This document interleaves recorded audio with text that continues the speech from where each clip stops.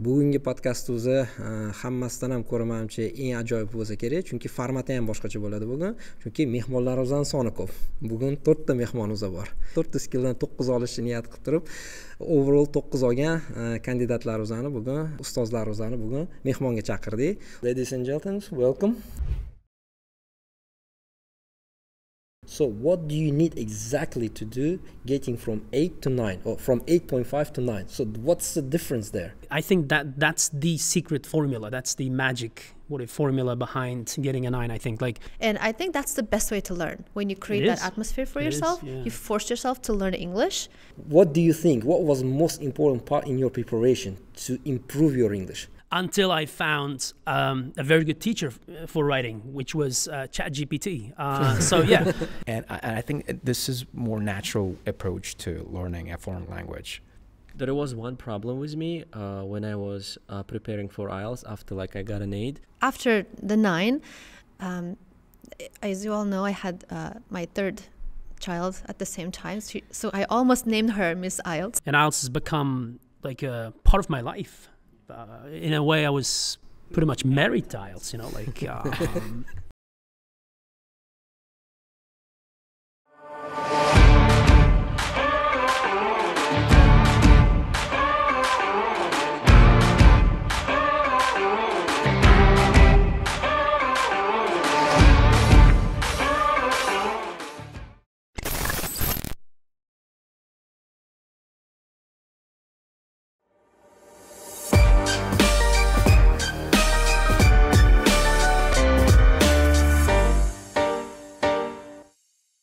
Assalomu alaykum hammaga. Edu-Podcastning yana bir sonida sizlar bilan ko'rishib turganimizdan juda ham xursandmiz, juda ham mamnunmiz. Har doimgidek o'zi harakat qilamiz qiziqarli mavzularni ko'tarib chiqishga, qiziqarli suhbatdoshlarni chaqirishga mana shu bizani ko'rib tomosha qilib yurgan insonlarga, kandidatlarimizga, ustozlarimizga maroqli bo'ladigan, qiziqarli bo'ladigan mavzularni ko'tarib chiqishga. Bugungi podkastimizni hammasidan ham ko'ra menimcha eng ajoyib bo'lsa kerak, chunki formati ham boshqacha bo'ladi bugun. Chunki mehmonlarimizdan soni ko'p. Bugun 4 ta mehmonimiz bor.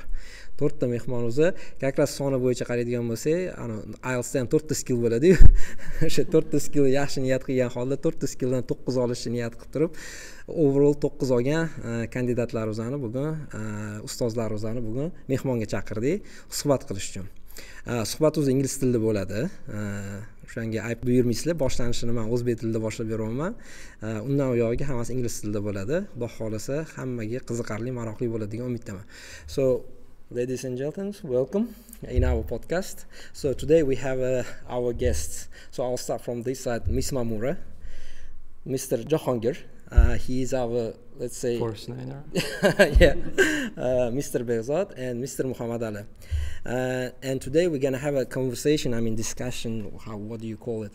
About your own experiences usually, and try to give the insights to the students how to get the 9 or how to improve their English, your own experience, and most importantly, I think that will be interesting question to ask. That's gonna be what has been changed since you got the 9. Let's say. Yeah. So that will be quite interesting to hear about that. So today, if you allow me, we're going to start from the Mr. Jahongir, because he is the one who actually recently got the 9 overall from IELTS, and I guess hearing your story, how it's happened, so that will be quite interesting. So if you start. Okay, so I'll take it from here. My name is Jahongir. 25 years old, if anybody is interested. On an unrelated note, just right off the bat, just would like to say thank you, Akmaleke, for bringing all of us together. Because I don't know how I would have otherwise gotten in touch with all of you, especially you, Muhammad Ali. It's always difficult to get hold of you. I'm really happy to see all of you here. That's an honor. And also one more thing, just thank you to my parents, to everybody's parents for raising all of us. I think it's all because of them that we're all here, having this conversation and getting those 9s. So mom, dad, huge thank you for making all of this happen. What should I start with? Well, actually, for the beginning, how many times you have taken the IELTS to get the 9, for example? The interesting story is that I've taken it overall like 6 times, 5 times before I got my 9. Yeah, the first was back in 2017. I got 7.5. Then I retook it after 3 months. It was again 7.5. Then after I think about 2 years in 2020, I retook it once again. It was 8. After that, I retook it again. I got a 7.5. Then after that, I took it again. It was an 8. And after an 8, I went all the way up to the 9, to the desired 9. Yeah. So that's, that's how it all happened. So 7.5, 7.5, 8, 7.5, 8, and 9. I see. But today, by the way, if Mr. Behzod and Muhammad, I'll ask you for your assistance and help, because you've already been our podcast many times and you have more experience. Sure. If you help me out with the conversation. So do you have any questions, Jahangir? Or? Okay. So how did it feel, to get that 9? What did like, for example, did you feel any difference? And then plus I think you applied for an EOR, so were you expecting that? Yeah, so let me start with this. You, Behzod, you, Muhammad Ali, you've been, I think if I'm not mistaken, you before you got a 9, you had been taking IELTS continuously for several years, yeah? Yeah, and firing shots here already. And you were, you were dangerously close. You were all dangerously close to the 9. I think it was all about the matter of luck, getting the right questions, the right task 1s, the right task 2s. And in my case, it was surreal. It was surreal. If you ask me why, the reason is because I had an 8 before that, and I jumped to a 9, and that's why it was surreal. I think that's one of the reasons why I was a little taken aback when I got my EOR results. But when I was applying for EOR, I was sure that I was going to get a remark, because I was actually following a lot of IELTS channels and reading a lot of essays from different channels, and I saw that other candidates, other IELTS instructors who were writing essays, I felt like that my writing was at their level, and some of them had an 8, and I felt like that I should definitely apply for EOR, and I think the final. It was Alisher, actually, Muhammad Ali. It was Alisher who told me to apply for. He said you must apply for EOR. You gotta do it, and I did it after Alisher said it. I had doubts, but after going through all of those essays, I felt like I should apply, and it must change. Yeah, so it was surreal, and one of the reasons because I had an 8 before, and it jumped to a 9. I think, that was unheard of, I think, right?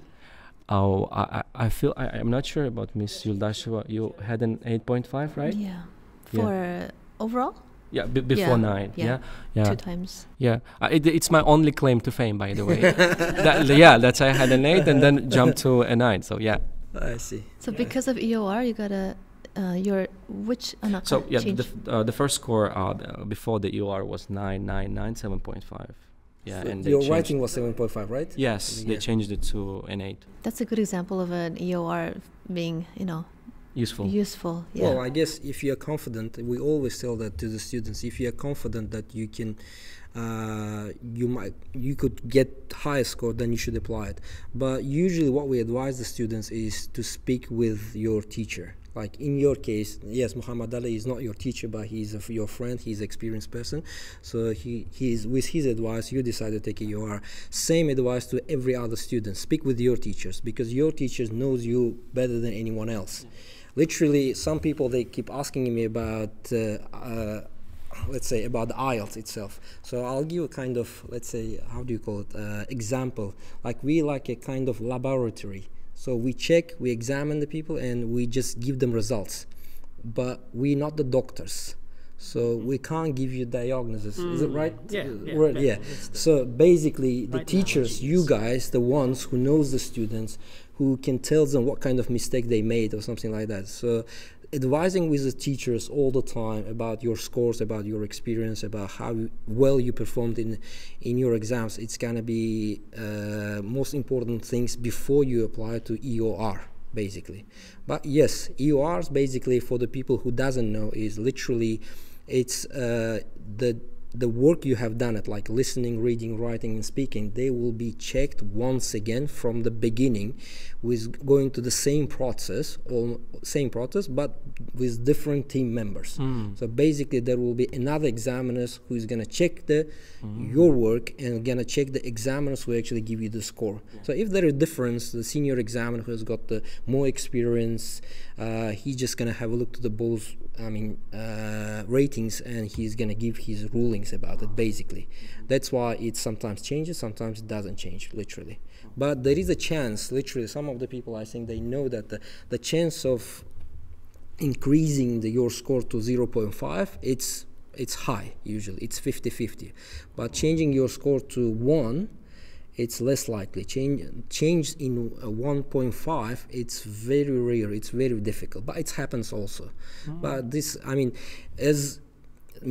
usually examiners doesn't do the big mistakes, otherwise it's gonna have an effect on their job, on their performance. So that's why they're trying to be as much as accurate as possible. Oh, yeah, I see. If I'm not mistaken, if they make a mistake, they go through retraining. Yeah, definitely. There is a different process, actually. Our internal process tells us what kind of mistake it was. Basically, so based on the mistake they made, they're gonna get retrained, or even they can be suspended, literally. Ooh. If they're gonna do the big mistake. So that's why when the people says about the examiner didn't like me and put that kind of low score, or examiner liked me and put the high score, it's less likely, because otherwise, if it's gonna be EOR, it's risky. It's very risky. Yeah, so they might lose their job anyway, literally. So that's why examiners trying to be very, very careful and accurate about their ratings. But of course, they're human beings. Of course, they make mistakes, but so that's why EORs exist, literally. Yeah. So that's the process. I think it was that Australian IDP ex-examiner on Telegram. He said that it might happen that all IELTS examiners go through standardization training, but we all sometimes just a little bit subjective or make mistakes like everybody else, and that's why EOR is there for that reason. Yeah. Okay. Do you have any questions? I got a lot of questions to ask of my friend. Well, first off, it's an honor to be here again with new team, completely different. Yeah, I see here Ms. Mamura and Mr. Jahangir, my old friend. So the question I'm dying to ask you is, so there was a part where you said, when I got 8, I realized I had to go all in. So can you provide some backstory on that? Can you tell us more about what made you make that change? I was not kind of scared a little bit. I was expecting this question, I was expecting that you're going to bring this up. Bring this up, and it's a little bit, it might be a little bit emotional in a way. So let me just, it's going to be quite a long journey, so a few minutes of your time. So it all started about 2 years ago. If you remember Muhammad Ali, we were graduating at the time. And I think it happens with everybody that as soon as you graduate, you have all of these questions: what I'm going to do with my life, what career path to embark on, and what to do with life in general. And I was one of those people, and I, everybody was against it, but I decided to change my career completely. I thought like I need to make some changes, and I was teaching at the time. If you remember, we're teaching at the direct school. It was a great time. So what happened, I decided to change my career. I decided to do Forex trading, and it was such a hell because I did it for 2 years. I kept trying, and I failed miserably. I failed miserably. It was probably the worst, but very learning period of my life. It was such a learning experience. I think we talked about it with you. Yeah, I remember you trying to get me into this. Yeah. I was like, teaching is doesn't have future and stuff. I believe that, honestly. And for 2 years, I've been trying my hard, like the hardest, yes, to get out of this. But eventually I failed, and it was, I think, around May when I decided to get back to teaching. It was just May, about how many, like 3-4 months ago. It was very hard. So I came back to teaching, and I had very little money, and I had You know how many students I had? 2 students in my first group, just 2 students for the first month. My first salary after getting back from trading to teaching was 2 students, 700,000 sums. I was left with 700,000 sums. I had no idea what to do. It was a very depressing period of my life, since I honestly just had no idea. And you said why I wanted to go all in. The reason was like it was the only escape I had, which is to improve my English as much as I can, get it to the 9, and use that, you know, to gather audience, to get the necessary following. And yeah, it was very hard. It was very hard because at the same time I've been following you, like in a good way. I was you know, envying you because you had like already so many people following you. You had like you, Big Zotake, you, Muhammad Ali, you had following. You were already big in the industry, and it hurt. It was difficult. At the same time, you know, another reason why I went all in was that my mom, she got diagnosed with a disease, and it hit me really hard at the time. So I had no other choice, guys, but to go all in, as you said, and do my best. I took IELTS. With British Council, I got an 8 overall, but it was like 0.5 shy of an 8.5. But I was very scared to apply for EOR because of the 700,000 sums I had in my pocket. Yeah, and for the record, I had to borrow money for that. But don't borrow money to take IELTS, please, if possible.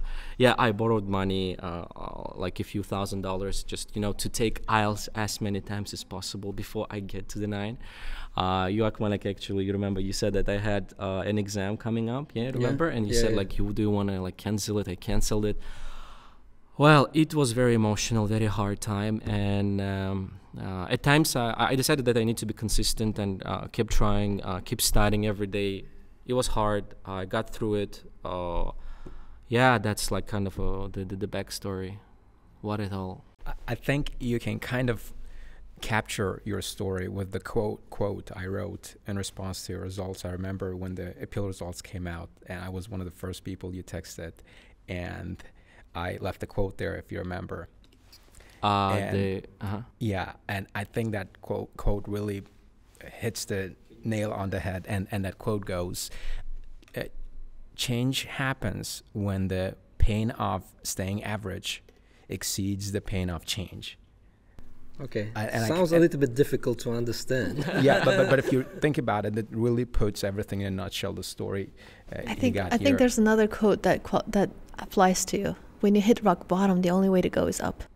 It was. I think we talked about this guy called Chris Williamson, very big podcaster, really interesting guy. I do recommend everybody to go and check like the podcast out. It's a really good one. And one of the things he said, when you are at that, as he said, bottom, when you are at the bottom, whatever risk you take, whatever mistake you make, nobody's going to see it, so just go for it. You have nothing to lose. Yeah, I literally had nothing to lose apart from a few $100s, and I was like, let's just go for it.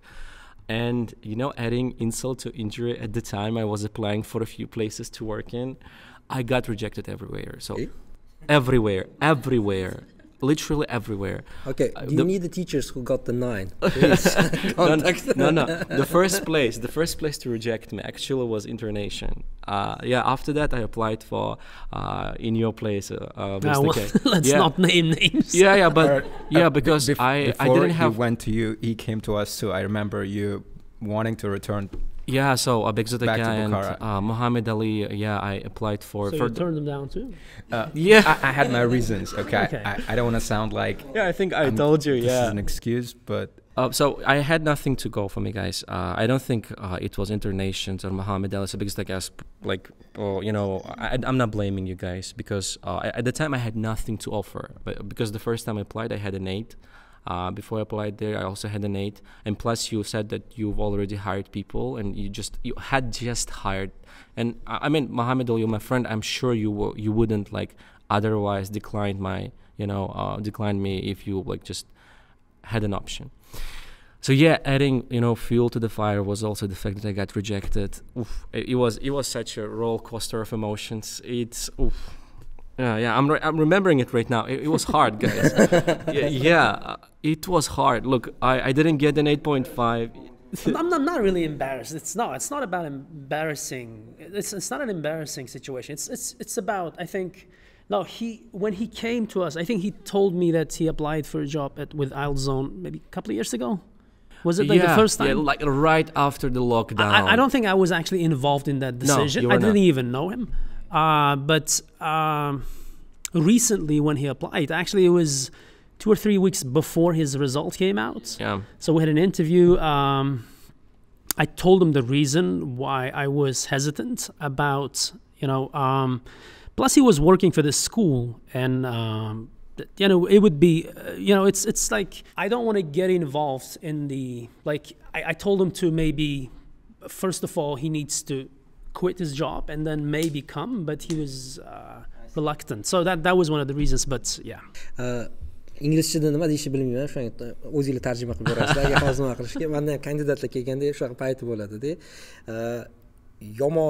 Yomonligi emas, mana shu reject qilgan paytingizda yoki o'xshamagan paytida yoki past ball bo'lganda shunaqa holat bo'lgan, imtihonga kirgizmagan odamlarim bo'lganda, nima qilgan.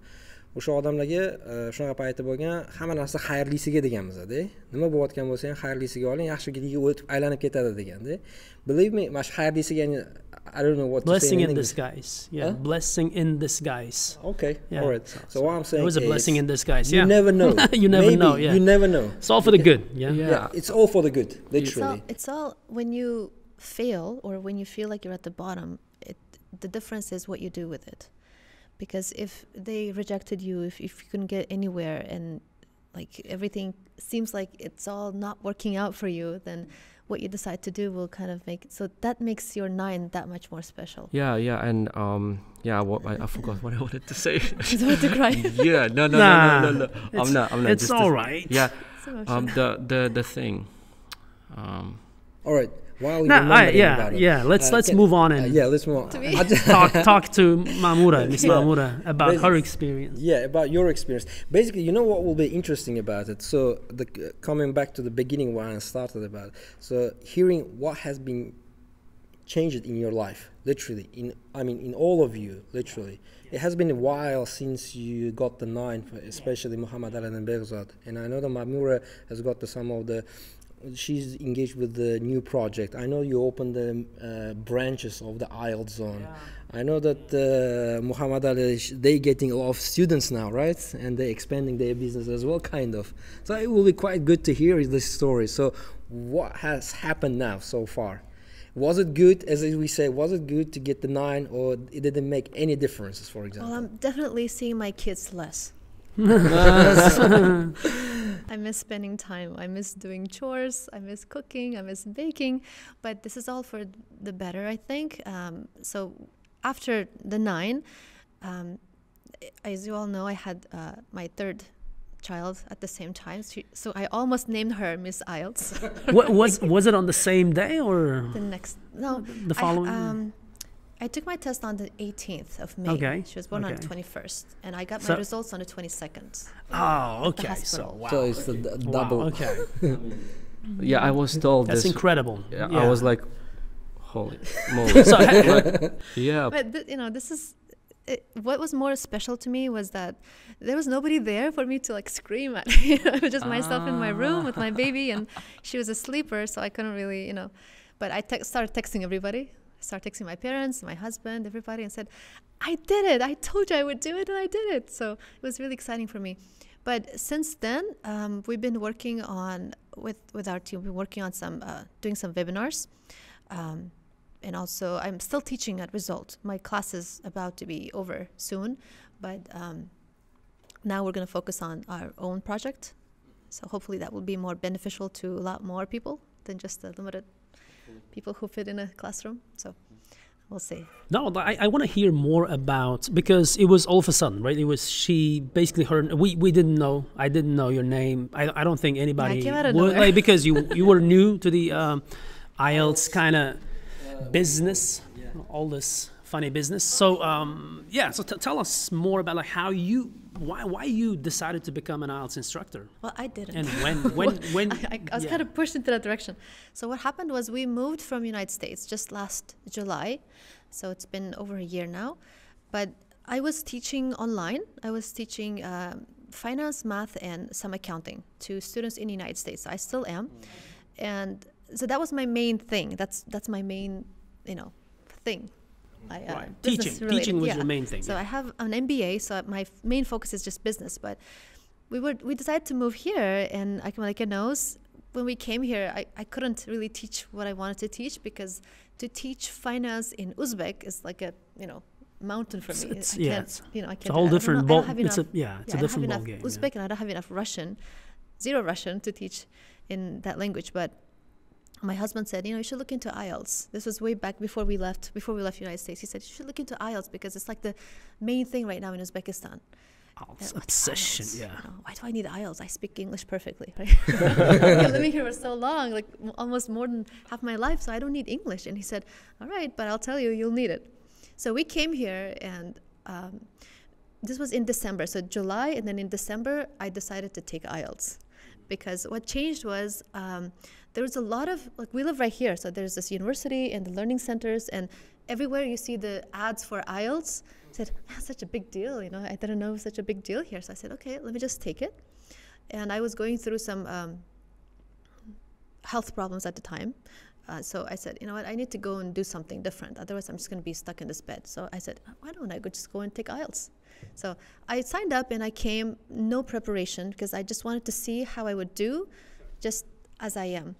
Yeah, just to see. So I hadn't spoken English to anybody in a long time since I came here. So I really enjoyed talking to my examiner. We had a Zoom interview. So I was a little sick, but then I was like, oh my God, English-speaking person. So I enjoyed talking, and I remember leaving right before the end of my exam. She said, this is the end of the exam, thank you so much. I said, can we talk some more? She said, I'm sorry, we gotta go. I have another examiner, another student. So I left, and it was just like an eye-opening experience for me, because I realized, what can I do with this English? Like, instead of just, letting it go to waste and not using it, maybe I can do something with it to help, because I don't have nothing to do anyway. I'm just sitting at home. So before I applied, I went to some learning centers around here. I'm not going to name which another ones. Story of... I'm in. We don't have not as a teacher. Not as a teacher. No, I not as a teacher, because I didn't know about teaching IELTS. I just thought maybe I can just teach English, because everybody was into English, and I can't teach IELTS because I don't have enough experience with IELTS. So why don't I just start with teaching English? So I went to some learning centers to see how they teach, because two things: I don't have experience speaking Uzbek to students here to teach something, and two, I don't have experience teaching to live classes, offline classes. I've been teaching online. So I wanted to get that experience, and first I wanted to see how the teachers do it here. So I went to some learning centers around here. I'm not going to name which ones, 5 or 6 I went, including Internation. So you're not naming places, but you're just naming one place. Just one place. The reason why I named it is because they have some age restrictions, and I'm 35, I was 34 at the time, and they don't take students over a certain age limit. So I was rejected as a student. So I was really sad, and I said, well, they didn't take me. I just wanted to go and see how they would teach, and maybe I would take some classes for IELTS, because I seriously wanted to take some IELTS classes to, maybe improve my IELTS score. But it didn't work out. And when I went to those learning centers, I learned some things for myself, what to do, what not to do when I teach English. So, and then my husband said, there's a learning center opening right downstairs. And it was the one that I'm teaching at right now, Results. So I applied, I called and said, hi, I just came from the United States. I have an 8 IELTS. They need the teacher. And they said, can you come downstairs right now? So I went down, we had a conversation, and they hired me as a general English teacher. So that's how I got started with teaching English. But over time, I saw that there were other teachers at Results who had a higher IELTS score. And I said, you know what, that's great, but maybe I can try another time to take IELTS. And after some time, I think it was first one was in December when I got 8, and then I tried again in, I think, beginning of March. And I didn't do a lot of studying because I was busy, focusing on teaching English. it's different when you have to teach English than when you speak English. You have to actually sit down and plan what you're going to teach. That one I got 8.5. So I said, oh, okay, it's getting higher. Maybe I can try a little bit more. It's like, what's the high score anyway? Like, it's 9. All right, has anyone gotten 9 before? At the time, I don't think you had your 9 yet. So I don't know how, I don't know the expectation for people like who are from different countries who come and take it. So, this is not enough for me. Like 8 was not enough for me, because even though I took it just to see how I would do, it was almost embarrassing for me to take 8. And I decided, I need to get higher just for myself, just to prove to myself that I can speak English well. So I decided to take it another time, but this time I studied. But I got an 8.5, but some of them were 9. I think I got listening 9 and reading 9. Two of them were 9. I said, okay, so this 2 got 9. If only I can fix these other 2, maybe I can make that a 9 too. I think it was writing and speaking that had to make a higher score. So that's when I really got into this whole IELTS movement. And I said, you know what, I'm so close. My health was almost, I was near my due date. I said, I got to do this right now. If I don't do it right now, I'm not going to do it after that, because, I'll be busy. I won't have strength to prepare anymore. So I bugged my husband about this. I said, what, pay for me, please. I need to take this one. And he said, no, you don't need to. 8.5 is good enough. You need to rest, focus on your health. I said, no, I have to do it right now. If I don't, what's my daughter going to think when she's older? Like, she only went this far, but, I said, I have to do this. So he said, okay, fine. And then I prepared. I knew it was my writing that I had to work on. So I tried to do watch some videos and learn how I can improve, because I remember how I wrote before. And I took it, and my mom was with me at the time. So I said, Mom, I need you to come and pray for me. She took her book and she came. She was sitting in IDP, just, but with the students, and she started praying and reading her book, Quran, and I said, Inshallah, I'm going to get 9. So I got blessings from all of my, my moms, my parents, and him, and I went in. It was an amazing feeling, because this was, once or never kind of moment. Like this time or nothing, never. Yeah. You know what we all of you have in common. So you all take the IELTS many times before you scored actually 9. So it will be quite interesting to get. So what do you need exactly to do getting from 8 to 9, or from 8.5 to 9? So what's the difference there? Do you feel it? Well, I think we talked about it in the last podcast when we had it with him. I think it's a matter of luck to a certain extent, because like I said again last time, everything has to go your way. Like it's like basically it's a lottery. Like it's not so much of a lottery. I don't want to undermine anyone's the results, but I'm talking about myself here, because I think I've done the test more times than anybody else, and mainly because I didn't have anybody like me basically showing the way or paving the way or taking the test many times, kind of, I had to go all the way just to see, and I've been doing it for so many years now, and IELTS has become like a part of my life. In a way, I was pretty much married to IELTS, and I recently got divorced, so we'll see. So the point is, you just need the combinations, like combination of scores, right? So the closest I came, I think, was when I got my 8.5 for writing with you guys, ITP, and back in, July? It was the 2nd of July? I don't know. So it was like, I got my 8.5 in writing. That was the beginning of an end, maybe. Right, so I came so close. I could even I could actually smell the band. I was like, so now there's no backing down. There's no going back. But again, I tell you what. Like, if someone else had done it before me, like maybe I wouldn't be that crazy about IELTS. So someone had to take the bullet, I think, and yeah, I guess that's the story that I want to share today, I guess. But we'll see. We'll talk about it. How about you, Mohammed? So what do you think?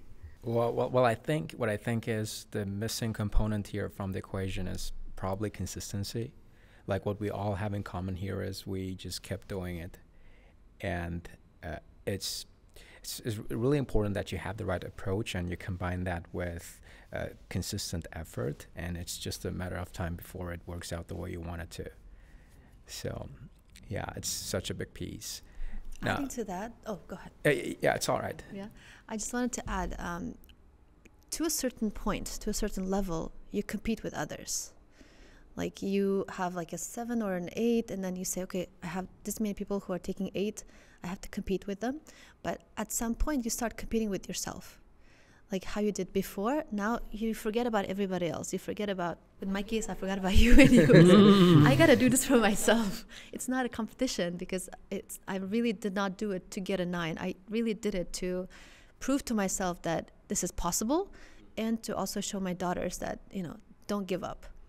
And, whoever is interested in my story, don't give up. This is just a classic story. So at some point you get into a competition with yourself, and now you're only focused on how you can improve yourself. And your weak points. You can't really say it, you can't explain it. Like with my writing, I couldn't explain where I had mistakes, but I knew where my mistakes were, and I focused on those. So you find your points of weakness and you pinpoint them, you zoom in on that, you work on it day and night consistently, like you said, with determination. And then you go into the test day saying, this is the mistake that I'm not going to do today, while keeping the other things I think I agree with her on that. Like, I think that's the secret formula. That's the magic formula behind getting a 9, I think. Like, because if you keep comparing yourself to others, it's like you keep getting stuck on that whatever band score that you don't want to get. This is like it. I think it happened to me 2 months prior to getting that 9. I stopped taking the test so many times. I wanted to take some breaks in between, and then I wanted to reflect, and I started putting down some work, like doing some actual work, instead of like just taking it and basically over and over and chasing my luck without doing any actual practical work. And then once you start thinking about your own strength and weaknesses, like once you start embracing, like accepting that I'm not good enough for this, but if I could maybe practice writing or speaking or whatever for that matter, and then you start seeing progress. So, and I agree with him as well. Like it's all about consistency. It's like once you start seeing consistency, and then you start like, okay, so that's good, close enough. And like you have to, again, this goes out to everyone who's maybe trying to get a 9. You have to stop comparing yourself to others. Mm-hmm. Like you have to do it for yourself. That's all about the mindset, because 2-3 years ago, I think, I had all these things, planned. Okay, so if I ever get this 9, I'm going to do this and that. Like, and then once my mindset changed, it's like, okay. And then I was actually psychologically ready for that, I guess. And I didn't do anything. Like, I got my score. I didn't do, because as you point out, there was a competition anyway. I think it was a competition that I may have started back in whatever year, because I got into this IELTS thing back in 2014, and I don't remember IELTS being this much of an obsession during that time. Nobody really cared about IELTS. No one really, it's like basically talking to native speakers. Like no one actually gave anything. Like they didn't care about IELTS, right? Like you now talk to like a native speaker, say, oh, I got a 9 on IELTS. Like, so what is IELTS? What is that, right? So they don't care, and nobody actually cared about IELTS, I guess. Yeah. Maybe I'm mistaken. Anyway, so and then there was this. Anyway. It wasn't that important. No one was crazy. Everyone was like, there were IELTS instructors probably with 8.5, but they weren't after 9, I guess. Right? And then plus, we already had rumors that there were 9ers, well, so-called 9ers. So that's one of the reasons why there was no competition, I think. How about you? So what do you think about I'm on board on that one about luck with you, Big Sodikov. The point you made about luck, I think after a certain point, it was about, in your case, just chancing your luck a lot, because if you get sometimes you don't get the right task 1, or you don't get the right task 2, or you don't get the questions you probably had prepared for sometimes. And yeah, if you say like, do you like need to be ready for all, do you need to be ready for all of the questions? Yeah, there is IELTS speaking assistant. You can open it. You can get prepared for all of the IELTS questions. They're all there. I think it's about it's a little bit about luck as well as consistency. Because everything. Yeah. Look, I had been preparing for IELTS. I had been not preparing, doing IELTS stuff, like teaching and preparing for about 3 years before I took it in May. 5 years, but it was like on and off the stage. And when I took it in May, I prepared in May, then June, then July. Yes, when I got my results out. So for 3 months, it was like all of my efforts were like condensed into that little period of time, and I really did my best to to improve it. And about the point that Miss Yuldasheva made about you said you had weak points and you needed to work on them. There was one problem with me when I was preparing for IELTS after I got an 8, is that I got an 8 in speaking but 6.5 in writing, and I thought let's work on writing and forget about speaking, it's good. What happened is that next time I took IELTS, I got a 7 in my speaking and I got a 7.5 in my writing, and I was like, yeah, that's the problem. The problem is that it's better if you got a 9 in certain sections. You need to keep it at that. Try to work on that. Keep working on that. Yeah, probably not as hard as, for example, on the writing part that you want to improve. But you shouldn't definitely forget about the other parts, because you might run the risk of, just lowering your scores in those sections. So I agree on the point about consistency, about luck, and about working on those weak areas, but you shouldn't forget about the strong areas as well. I think there was this theory about, maybe you, Mohammed, heard about survivorship bias, about playing, getting shot a few times, and they started to improve the parts that were shot, and eventually they just made the strong parts stronger, but the weak parts were left there. So I guess that's the point. I don't know in English, but I can tell you in Russian. So what's it called? Это систематическая ошибка выжившего называется. Теория. Инглис тілде білмеймін қана. Survivorship bias. Yeah, that's what I said. Yeah, probably. So it's actually about this theory used in the statistics about finding out the best solution or analysis, about data analysis kind of thing. But it's interesting things. We had a conversation, about this in our previous podcast. So it's quite interesting things to learn about actually. So you tell us about your preparation. So what kind of materials, what's importantly, or what do you think, what was the most important part in your preparation to improve your English?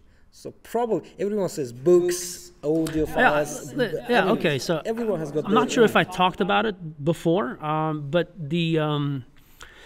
I was doing these writing marathons, right? So I think I mentioned that I had a second. When I say second, that's like in sports, in boxing or in chess, you had a second, meaning more of a someone who can help you with your work, right? In my case, it was writing. So I was doing a writing marathon, and this colleague of mine, Eldar, was there to help me with my writing, because he's really good at judging someone's work. So he was giving me this harsh feedback. Again, it all I think came from seeing these two guys working together, Muhammad Ali and Alisher, all the time, and I was like, okay, so I should probably get someone else too. So Eldar was helping me with that until I found a very good teacher for writing, which was ChatGPT. So yeah, it came at the right time. I started using it late in December, and I had good 2 months to work with it. I had to do the work, because the ChatGPT is such a thing that you have to make sure that you put in the work. You actually make an effort. You do the work, but you just get feedback, because it's very dangerous to kind of let the AI do the work for you. Like you sometimes like. Now this is something that I want to put it out, because a lot of students or candidates want to learn writing just by reading someone's sample. They think magically they'll learn something by not writing themselves, but by basically seeing someone's work. It's not going to happen. It's not going to help them. And ChatGPT is like a writer that could get a band, I don't know, 10 or 11 in IELTS writing, in writing, and then it's so like tempting to kind of ask ChatGPT to write your essay for you and just to watch and see, oh wow, that's beautiful, right? So what happened to me was I was basically keeping a record of all these actual questions that were getting in exams. I was getting in my own exams, and everyone was, basically putting those questions out there, and so I was keeping track of them. I had a long list, maybe about like 30-40 questions to work on, right? So I started writing on a daily basis. I was writing an essay, and sometimes I would just write the introduction and then get ChatGPT to give me some feedback.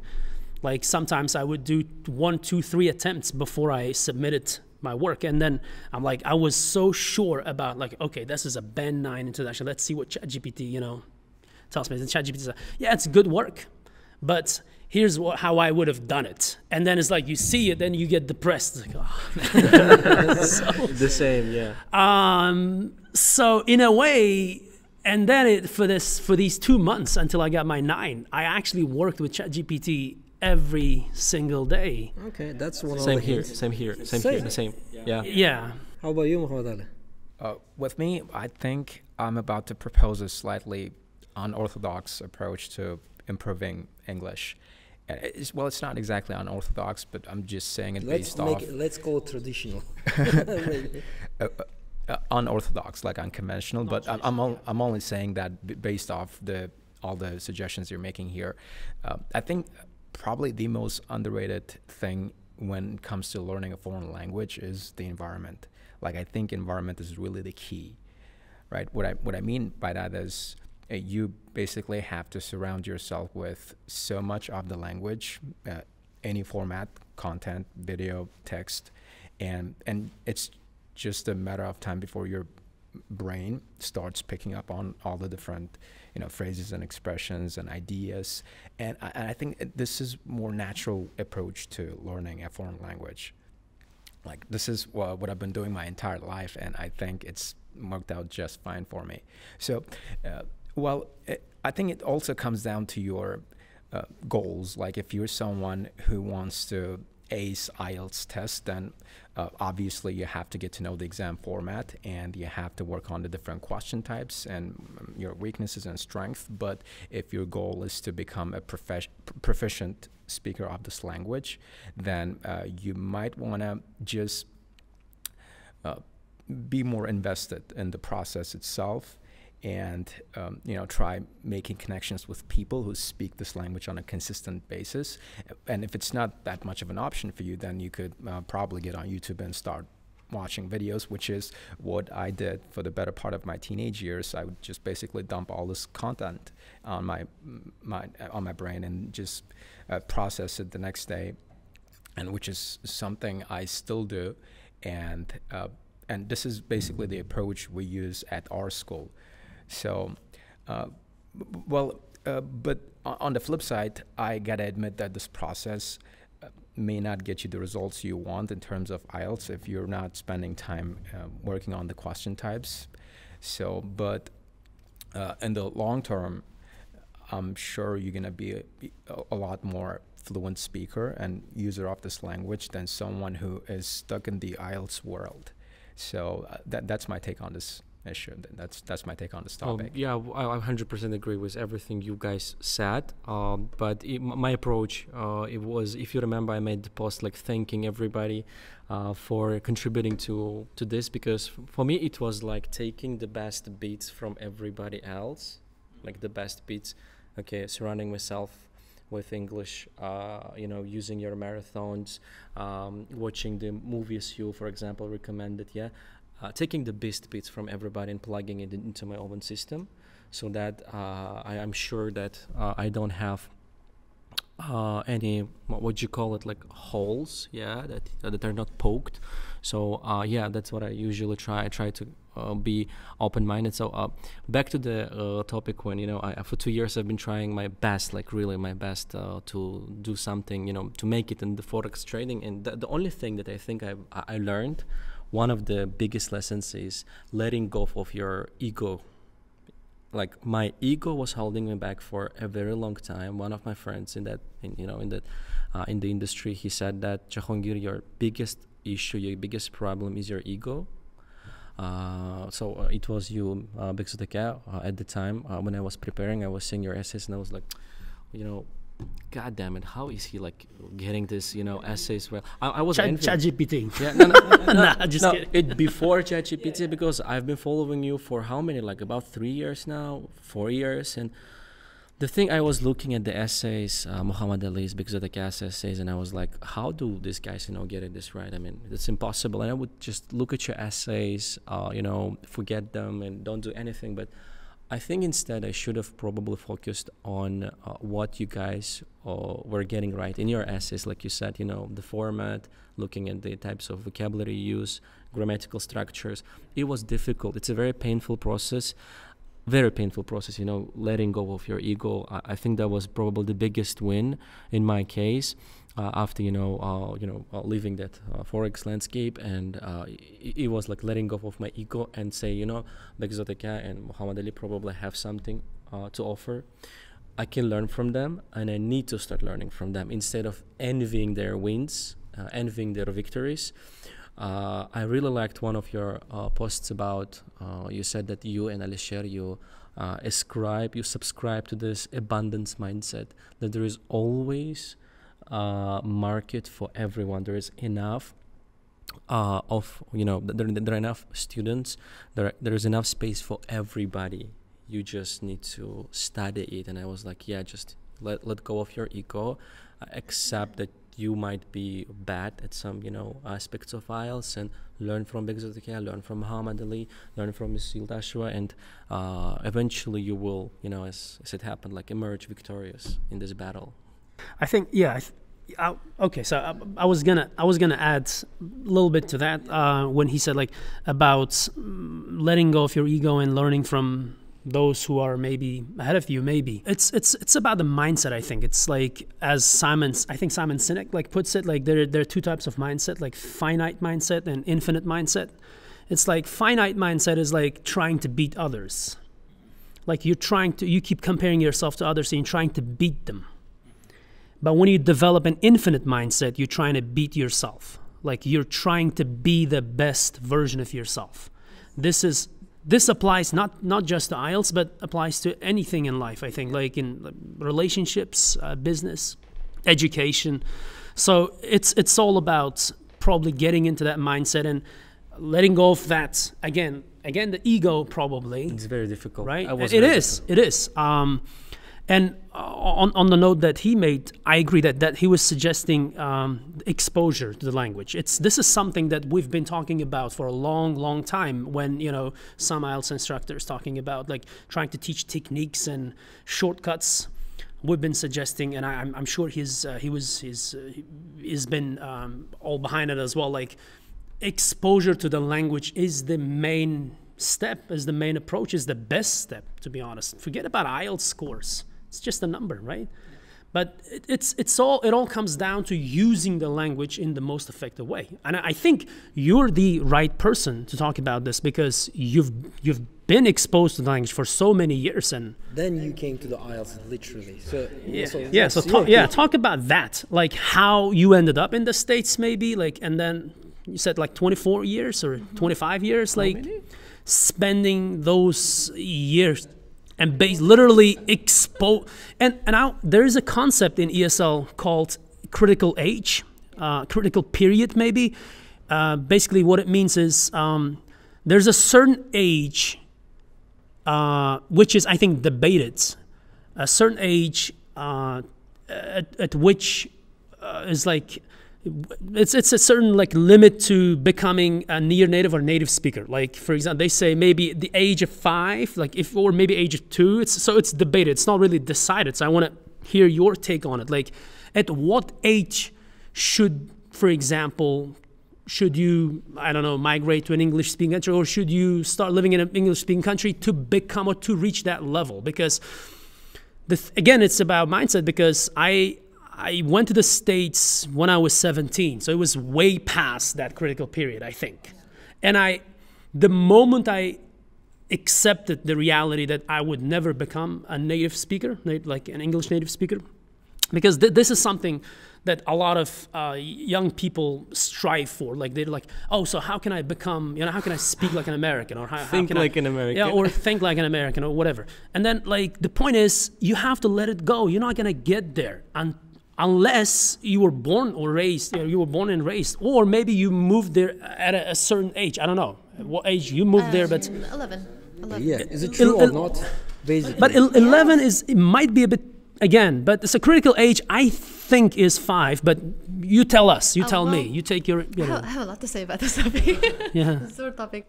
Well, first of all, I went to United States when I was 11, so that's when I haven't found myself yet.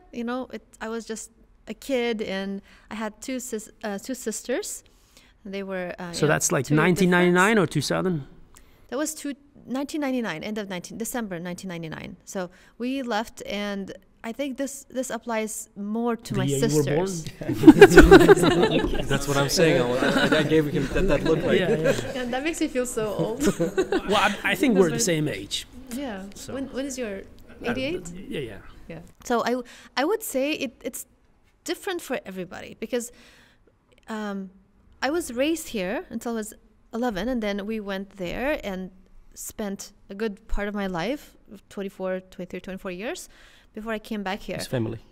With family, siblings? Yeah. You the eldest my one? Mom, yeah, I'm the oldest one, yeah. So how old were your siblings? I was 11, my sister was 9, and then 7.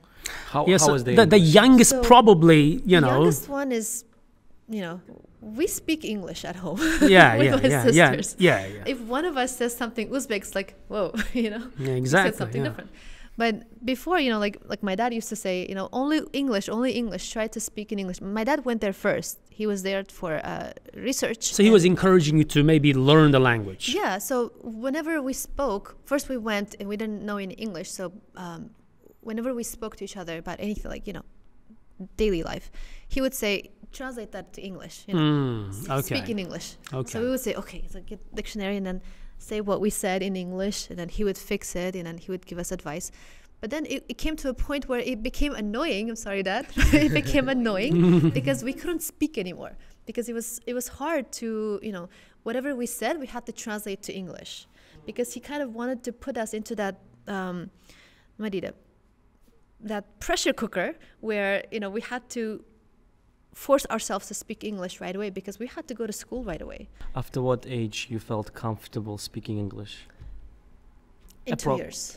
2 years. So 13, you were 12, about 13, yeah. Because, and I'll tell you why. We went, and I started with 6th grade, because I finished 7th grade here. I went to school early. I finished 7th grade here, but because I didn't know English, they put me in beginning of middle school, which is 6th grade. So 6, 7, 8 was middle school.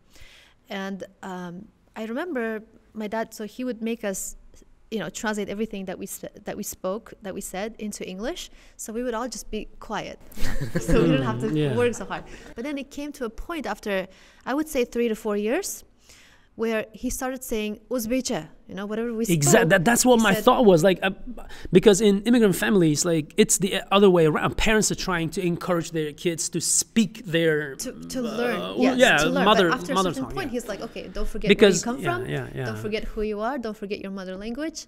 And then we'd say, okay. And then we stopped speaking at all. Now we had to translate to Uzbek. So you have to make up your mind. Like, is it Uzbek or English? So now we did the same thing to our kids too.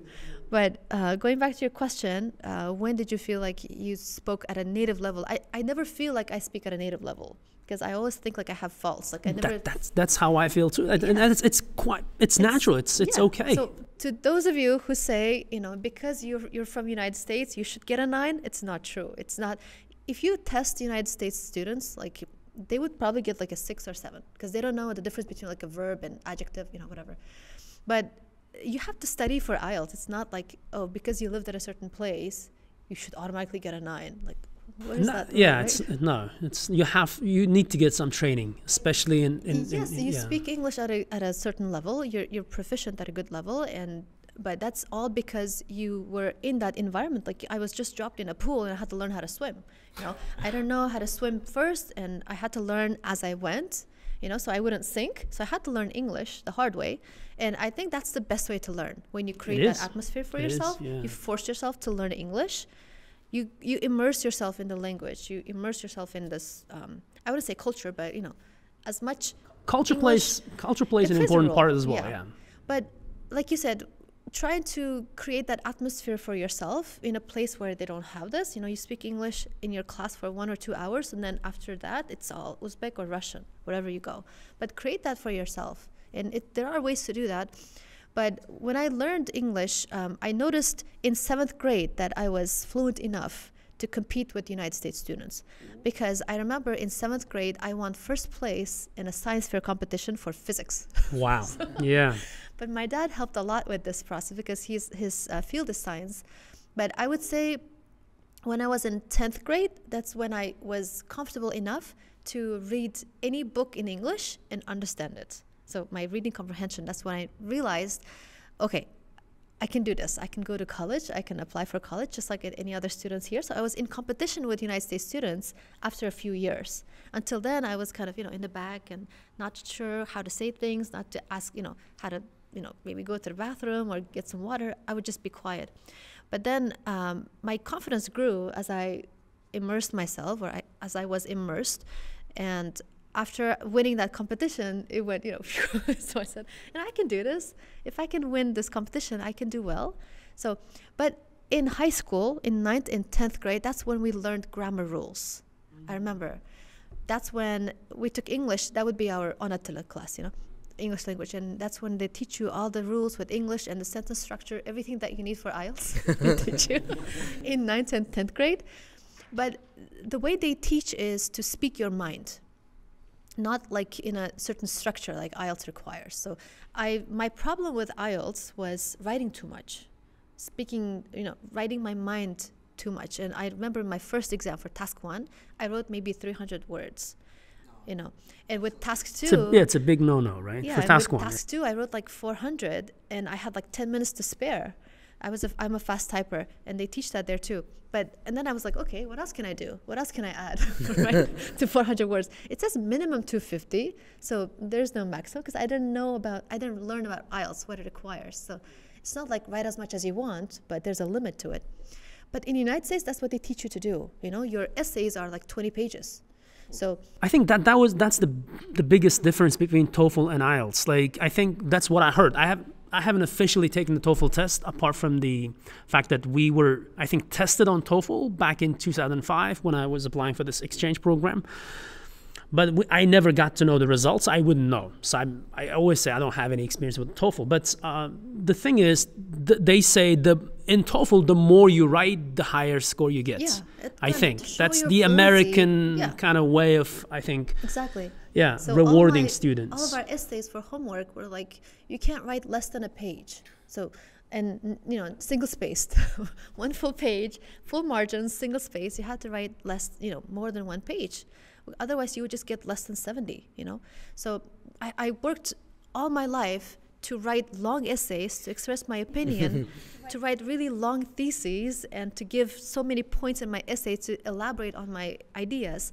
And then I come here and IELTS is like, no, only 2. 150 words, 250 and words. Don't feel bad. I think it's the same way in Uzbek writing as well. Yeah. The more you write, right? Universities, they ask you to fill out all the notebooks. No, 12 page. Not even like even in essay writing, you have to write you have to include those sayings, maybe, right? Quotes. There were so many books that we analyzed. Like we just said, essays and quotes. We had to analyze books. Yeah. And write, citations, reports, right? Like include citations, and analyze the author's purpose, the theme, the tone, the narrative, all these little elements of, literary criticism. It's a different type of essay then. Yeah. It's not an IELTS. I come here and then what I had to work on with my, like when I said I had to work on my points of weakness, my points of weakness were, you know, I had to condense everything into that certain limit, into that structure. So that was really hard for me to work on because I was used to writing in a different style. So that was the challenging part for me. Reading and writing, they were okay. And speaking, I had to work on, you know, condensing my answers. Like just with writing, I had to condense my answers to whatever time limit that I had. But writing was the most difficult part for me because it was a different style that was required. And in the United States, after high school, I went to bachelor's. Then in my master's program, same thing. We had to write a lot. We had to do a lot of project-based essays, and I had like a group of like 5 or 6 teammates, and I was really good at criticizing other people's writing, and I loved it, and I still enjoy doing that. No wonder you're a teacher now. Right? I enjoy criticizing essays because, you know, I like grammar. I like working with grammar. I like fixing grammar, and it makes me feel like I can put it into a certain structure and improve it. So what I would do is I would have all my team members write their part of the essay, and then I would compile it together at home, and then make the finalized draft, and then I would submit it to the teacher, and we would get a really good score. And those students were all United States students. They were native English speakers, but they had so much grammar mistakes. And I would be like, oh, and she's from here, she's from there, and look at me fixing their mistake. It made me feel better in a way, you know, my ego, right? I think, yeah, I think us non-native speakers, we tend to focus so much on grammar. Yes, exactly. To a point that we can even see some common errors in native speakers as well. But yeah, that doesn't mean, we're better at English than them, but just, grammar, right? Grammar, yeah. It's like when you, for example, when I teach math to my students, I focus on, because I know what their weaknesses are, and I can help that, you know, I can fill those gaps. So I focus on that, but they say, no, you should teach me about other things too. I said, no, you have to learn this first before you get to, you know, the other parts. So this is fundamental knowledge. So when you have that fundamental knowledge, like when you have that foundation and it's stable and you're confident about it, then you can build on it any way you want. So I had that foundation and I just had to improve some things. But like I said, in my master's program, we had to write a lot of essays and we had to do a lot of projects. And I never thought before, like when we came here, that English and IELTS would be like such a big thing for me. But when I was there, it was mostly my everyday thing. It was a part of my life, you know. And I had teachers whose essays that I fixed for research papers, for publications, and I think all of that prepared me for IELTS. So when I'm teaching, I can't say, you know, go to the United States, live for 24 years, and come back and take IELTS for a 9. So I have to condense that to their version and give them good enough advice that they can follow, that they can replicate, that would help them. So I think a lot about this in my classes and when I teach. That's what I think a lot of. So how did I do with reading, and how can I translate it to their way so that it would be useful for them? Because if I have to teach the way I learned, it would take a great amount of time. Exactly, yeah. And it would require different things. It would require different setting. It would require different materials. Like I never used IELTS books, you know, Cambridge books. I never used them. The first time I saw them was when I started teaching IELTS. Then I said, oh, there's a books for IELTS. So let me look at it. So, but yeah, you keep coming back to IELTS, but I actually want to talk more about, you know, English, like again, learning the language in a different way. I think two of us go way back, and our generation had, we weren't really exposed to the language much. Like for example, even if I were like going to this special school, specialized in English language, English and math, I was really good at like, again, doing those grammar tests, right? But now that I think about it, until I went to the States, I had never heard an authentic, like a genuine native speech English, right? Like never heard, like never been exposed. So the first time around, I went to the States, I was welcomed by my host father. So we got into a car. I was on the front seat, and he said something. He basically asked me to put on the seatbelt. He said something, but I didn't. That was the first time I'm hearing English, right? So the only thing I heard was belt. And I had no idea, so I was just fixing my belt.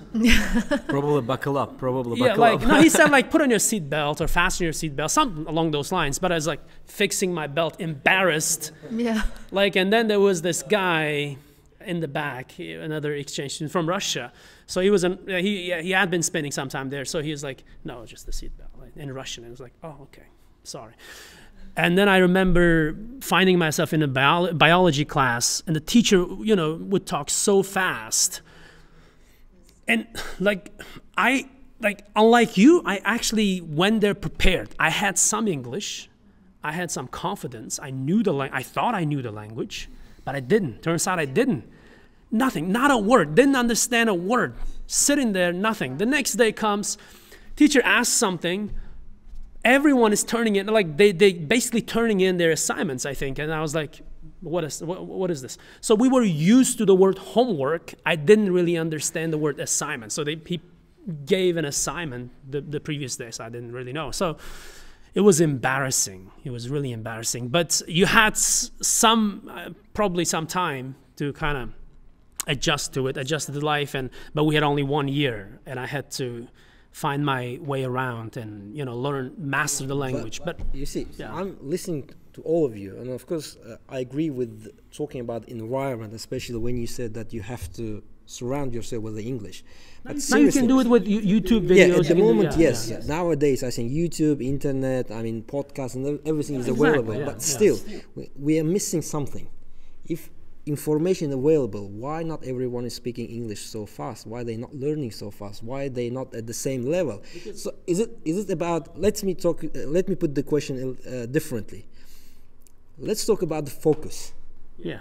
It's all about the consistency, as you said, but it's also about the focusing, right? Focusing on the right approach. Yeah, right approach. Yeah. So when you surround yourself with the environment and in the environment, how you focus, how you keep your focus, how you teach your students to keep your focus on English. I mean, it's not easy. For example, as you say, you can just come to your lessons, do 2 hours your lesson, then go home and start speaking English, speaking Uzbek, for example, or you start talking with your friends. How about you guys? I mean, how do you focus? Keep your mind set in English. So where is the trick? It's a long-term commitment, and it's not about chasing after the shortcuts. You know, it's not going after shortcuts, because a lot of these younger generations now, they come and they're like, okay, so I need this 8 in 3 months. Okay, so, and then I go like, so what is your current score? So I just got my score, and it's 5.5, but I need an 8 in 3 months. I heard that you're a good teacher, so show me the way. I'm like, 3 months, not really sure. Because you need the time, you need the commitment, you need the mindset. Yeah, so it's all about, I think, exposure, long-term commitment. I have a really good example for this, but not with English. I took French for 5 years in high school, because you have to learn the second language. Exactly. Second language. So I chose French because, it's beautiful. I might use it in my life, right? So I took French for 5 years, and I decided to go study abroad. So I went to Paris to study abroad. When I went, I didn't know anything. People were talking. I had a host family, just like you did in the United States. So okay. So it happened with you with French. With French. Yeah. So my host family, they were really nice. They were understanding. They had other host students, so they had experience dealing with students like me, who came to this place and suddenly they forgot everything they learned in high school. So I didn't know any French. I realized, 5 years was nothing. You learn from books and your teachers and you do homework, but that's not enough. So in 1 month that I spent in France, I only went there for 1 month. In 1 month, I spoke best French I ever had in my life. I remember shooting a video for my parents on my last day, and I was just blah, blah, blah, blah, blah, talking a lot. And it was all in French, and it was amazing. I had this confidence in myself. In 1 month, I learned more French than I did in 5 years. So that environment, after I came back to the United States, of course, I started losing my French because I didn't focus on that anymore. But I bought a book in French. It was a storybook. And I tried so hard to keep my French, to not forget it. So I read this book every night, 1 page every night. But slowly, I got out of it because I couldn't find time for it.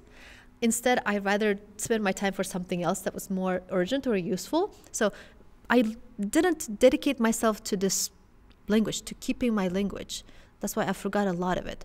So going back to your topic, focus also you have to intentionally make yourself do it. You can't just say, okay, I don't want to, I can't create this environment for myself. But you can, but you have to force yourself to do it. Yeah, you have to like leave your comfort zone and be vulnerable. You have to challenge yourself. Yeah. It's going to be a struggle. You have to expand your, comfort zone. It's going to be hard, but you will see at a certain point you will, it'll change in your mind. Exactly. Yeah. Your mindset will change. Because you talk about environment a lot, and based on our conversation so far, like you constantly trying to speak in English all the time. Yeah, actually, gonna say something similar to what Ms. Mamura just said. I think success in language learning, actually, in life in general, comes down to self-control. Like, this is something I had to learn the hard way. So over years of making mistakes, I realized that what a lot of successful people have in common is the fact that they know how to, get things done. And they understand that if we're left to our own devices, we're crazy. We just have fun, and we take things for granted. So it's I think in today's world, like, it's very important that young people today have some kind of a disciplinarian in their life, whether it's a mentor or a parent, someone who can discipline them and keep them grounded. But it's a problem these days. It's a huge problem. Yeah, it's like a lot of teenagers, I think, are left they are left on their own. They are not being watched by their parents, like lack of parental supervision. Combine that with bad influences on social media, you have a recipe for disaster. So what I feel is self-discipline, I think, and self-control is something you can teach through sports. Like, this is something I learned when I got into fitness. I started hitting the gym a while ago, and I realized that on those days when it feels hard, you kind of have to kick your butt and drag yourself. And let's talk to about the that picture, the photo that you posted about the change. I was really amazed to see how you got into shape, like. Yeah, transformation. So yeah. So let's talk about that photo. And how long ago was that photo? Like? 2020, probably around 2020. Yeah. So just in 3 years. So what happened with me was I just had to discipline myself, and it was a lot of pain, I have to admit, and that's, I think, the main issue. Like, a lot of young people aren't willing to go through that pain unless they are made by someone else. So and that's kind of the philosophy we have back in my hometown. I don't really feel bad about making all my students rehearse their lines or learning a bunch of words and phrases, because I kind of think it's like a necessary evil that will serve them in the long run, in the long term. So someone has to watch over them. Who did it for you? Who was your mentor, so to speak? Mr. Juraev. No. In terms of fitness, let's say getting into, because I feel like it's this lifestyle that you adopted, so to speak, it kind of goes in line with all your other goals, and it might actually help you with your language. It helps you with your other aspects of life. Yep. So I'm kind of curious how you, like, what made that change in your head, like, when it's happened, this switch, like going into so I gotta get into shape, because otherwise. Was it like turning moment? Yeah, what was the turning point? Yeah. No, not exactly. Actually, I'd been wanting to get into fitness for a long time before I got into fitness. It's just I couldn't afford it. But once I had the means, I finally decided to bite the bullet and go for it. And there wasn't, like I said on the previous podcast episode I was on, it wasn't like one turning moment in my life. It was like a culmination and the accumulation of situations, moments I had in my life that kind of made me realize that I couldn't be the same guy I was and have the things I wanted in life. So something had to change. So Yeah, that's, but again, back to my point about self-discipline and self-control, it's something you absolutely need if you want to see yourself succeed, not just in language learning, but in any walk of life. Exactly. So just get a hold of yourself and control your impulses, and you will put yourself in top 1%. That's a guarantee. Yeah. Your turn. So talking about the struggles, challenges, and difficulties when you're trying to, when you're trying to adapt habits. I haven't tried it myself, but in my experience, I do agree with the point on this turning junctures in your life that for me, it also like didn't work. Like, tomorrow I wake up at 5 and go to the gym. That's it. Yeah. It didn't work out. Honestly, no. It didn't really work out. I think one of the things before the podcast that we had discussed with you was the power of just showing up. The power of showing up. I think if you put it like simply, try to make the change as frictionless as possible. Just start little by little. Yeah, incorporate into your life little by little. Even if you're not learning 10 words today, at least learn 3. That would do. Just do 3 words, okay? It worked out for me because if you remember, I said that when I don't feel like going out to do my workout done in the gym, I usually just take a walk in the park nearby. Yeah, I do a little bit of jogging, and I feel like at least I did something. And the day when it's over, I feel like it wasn't wasted. So I feel like I'm not sure. Again, I'm not professional in this. Yeah, I'm not qualified to talk about making changes, motivation and stuff. For me personally, if you want to incorporate new changes into your life, please make it gradual. Make it. Not sure if it works for everybody, but I do it very slowly usually, and I try to make it as frictionless as possible. So the less friction there is, the less overwhelming. The less overwhelming it seems, and the smoother the transition is. So that's how it works for me. I just wanted to say that personally, it's very difficult for me to say that there was a turning point. It was like more a turning period of life. Yeah, it was very gradual. It was gradual, incremental, step by step. I started to change, because it hits you one time, like you're not getting this right. You're not getting this right. You're not getting this right. You're not getting this right. You see it happen for 5-6 times. You see a pattern, and you're like, there is something wrong that I'm doing in the writing part, which is grammar. You see, like 5 times in a row, your grammar score is 6, so you need to change that. So for me personally, it's more about doing it in increments, doing it step by step, and try to make those changes that you want as frictionless as possible, as challenging as possible, if possible, of course. Again, I'm not professional. I'm not an expert in this, but that would be my take on on the points you've made. So 1 more minute, and the point about living in the U.S. So I actually grew up in Russia. I think the same. I grew up in Russia for like 14 years of my life. It was 2000 when I with my family went to Russia. Like all of my family members. We went to Russia, and I remember the first time I heard Russian people speaking. It was just mumbling, It was gibberish, and I was like, "What is she saying?" It was my kindergarten, the one from kindergarten, and she came to visit us. For the first time, actually, I saw a white person.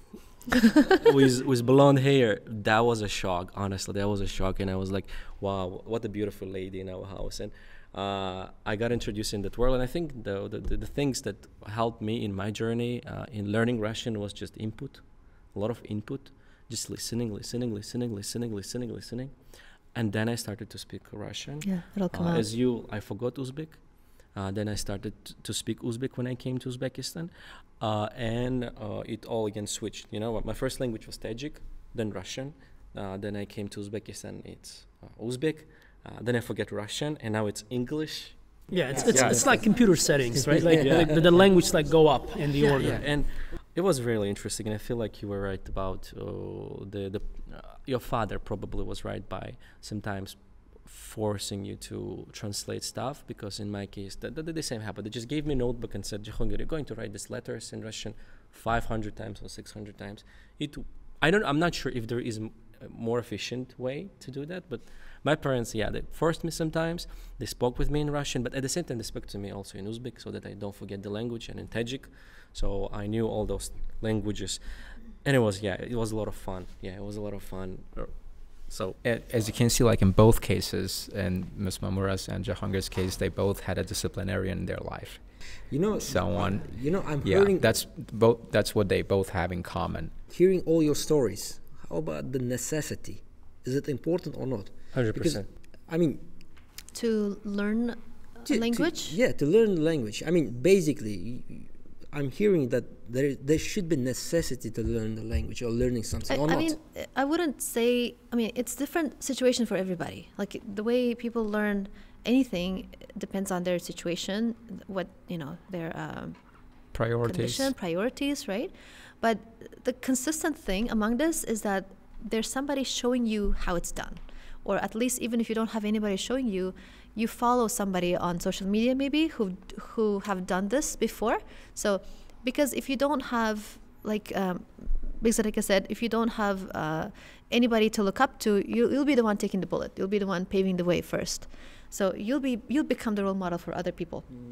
But if you have somebody in your life who can show you the way, or who can actually at least guide you in a certain way, it could be a teacher, your parent, anybody, right? It could be a friend.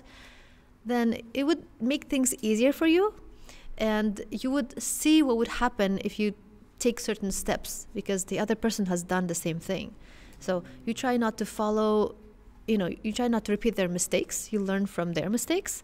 So that's the goal of whole student-mentor relationship, right? When you have somebody to look up to, and then they teach you what to do, what not to do from their own experience, and then you hopefully do the same thing for the next for your students. Talking about student and mentor relationship, I think I was once listening to it was I know you might not like it, like Jordan Peterson lectures. I like him. Yeah, some people like, some people don't, and it was an interesting point he made. He said this, that I'm coming back to teaching right now, and he said this, that at a certain point when we teach students, one important thing that we forget is that we forget how to be a student. What it feels like to start learning a new language, which is like English in this case.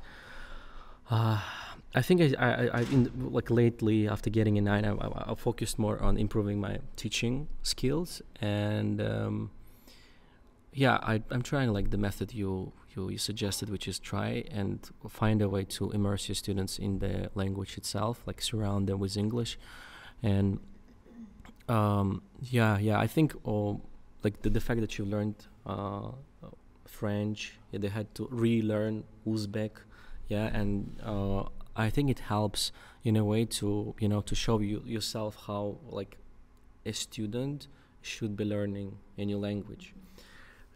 So I think when you are trying to improve the way you teach, I think one of the ways could be to reverse engineer everything, which is go back to your origins and start learning a new language, and you will see if the things you advise work or not. For me, it was German recently. I started learning it, and I found out that, as you said, again, surrounding myself with German stuff, switching everything to German in my settings, switching everything in Telegram to German, putting a calendar in German. I remembered everything so much more effectively, and you remember the piece of advice you gave about the word that should appear 25 times? Yeah. It works. For you to own it, Yeah, it works. And when you, again, make it frictionless, as I said, every day you open your phone and you see everything, the apps, the videos, the messages, the notifications, everything is in German. And little by little, you take those steps and you learn it, and it's very seamless transition. Very seamless, not very challenging, and I kind of enjoyed it. And I think, and you also made the point about how to teach students to focus. I have no idea, honestly. I think without a clear goal and a mentor, it would be an uphill struggle for most students. I don't think it's very easy to do on your own unless you've got some super popular genetics like Elon Musk does. But again, for Elon Musk, I think he also had role models in his life, like his dad. Yeah, like they had some cobalt mine or something, and he knew how to do that. But in my opinion, mentor, very good tutor is important. Role model in your life that you can look up to and follow in their footsteps. Yeah, so otherwise you have to learn the hard way. As Muhammad Ali put it, it's going to be very, very hard. It was very hard for me unless I personally myself found Jordan Peterson. He taught a lot of good things. There are things he doesn't get right, but I mean there are also a lot of things I can take away from him. And so mentor is very important. Making transition, again, I'm coming back to the same point, like making it as seamless and frictionless as possible is very important, my opinion. So yeah. So we're talking about the learning from your own mistakes, and because all of you mentioned this, so how important is to track down your progress, for example, in your consistency, in your learning the language, literally. So do you advise to your students, or how to correctly do that? Do you have a different approach for that, or do all of you? I'm sorry, I might be taking. No. It's your time today. Thank you. I appreciate. I think some again with Muhammad Ali, before we discussed this really interesting stuff, there is this saying, I don't like it honestly, which is like fake it till you make it. I honestly don't like it that much, I don't know, and some people say this, that like you should never give up.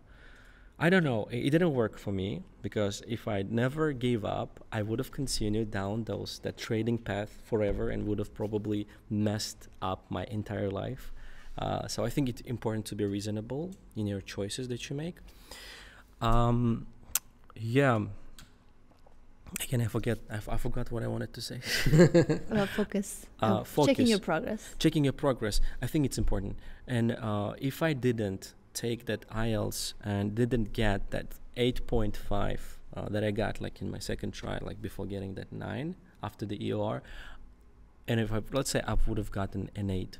Yes, I would have been so devastated emotionally, 100%. I have no idea how I would have made that comeback that I needed to make all of that happen. So I think keep track of your progress, figure out where you are lacking, and try to fix that, or have somebody, like you said, a tutor that can help you fix that problem. And when you see that you are making progress, that you're having success with whatever you're taking up, it just makes you feel good. That will happen with me, honestly. Yeah, I saw that 8.5 and I was like, yeah, you see, the hard work paid off. But what if it's not? At that time, you start doubting yourself. And I think self-doubt is probably one of the biggest reasons why so many people these days don't try to take risks. And again, I'm not a motivational speaker, I'm not saying to take risks. I'm saying that if you get rid of that self-doubt and try, I think you might have success with whatever you want to try. That what happened with me when I registered for IELTS. I just came, I said, well, let's register 3 times. We'll take IELTS 3 times. Let's see what's going to happen. One time. Yeah, I take the risk, registered, and it worked out. I'm not saying it's going to work out for everybody, but it worked out for me. So if possible, get rid of self-doubt if you can. Again, make the transition seamless. Keep trying, yeah. Yeah, I mean, exactly. I agree with you 100%. And also, when you fail, like when you don't get the results that you want, it's actually a good thing, right? I mean, I like failing because that's when I know that's me giving myself feedback, And the person who knows you best is yourself, who knows your weaknesses, your strengths. So when you fail, when you don't, maybe on IELTS or whatever, when you don't get the scores that you want, students sometimes give up. They said, okay, I got 5 or 6 and that's it. I'm not going to take IELTS anymore. This is me. But that's not you. It's just one time that you take IELTS. Maybe you took a mock exam and you got a higher score than what you got on the real exam. So they start doubting themselves and they lose this confidence that they had. They get demotivated and also overwhelmed because now they have to study really hard if they want to get a higher score. And some students ask me, I didn't really get a good score on my mock exam and I don't want to take the exam right away because I want to give myself another year to study. Okay, if you want to take a year to study, that's fine. You think you're going to get that score that you need after that year? They said, I'm not sure. have a plan. If you want to get a high score, then like you said, take baby steps. You don't have to just jump. And nobody's ever, I don't think any of you here have ever done, what you do best in one try, right? You have so many failures, and that's what you learn from. You make mistakes, and then you see where your mistakes are.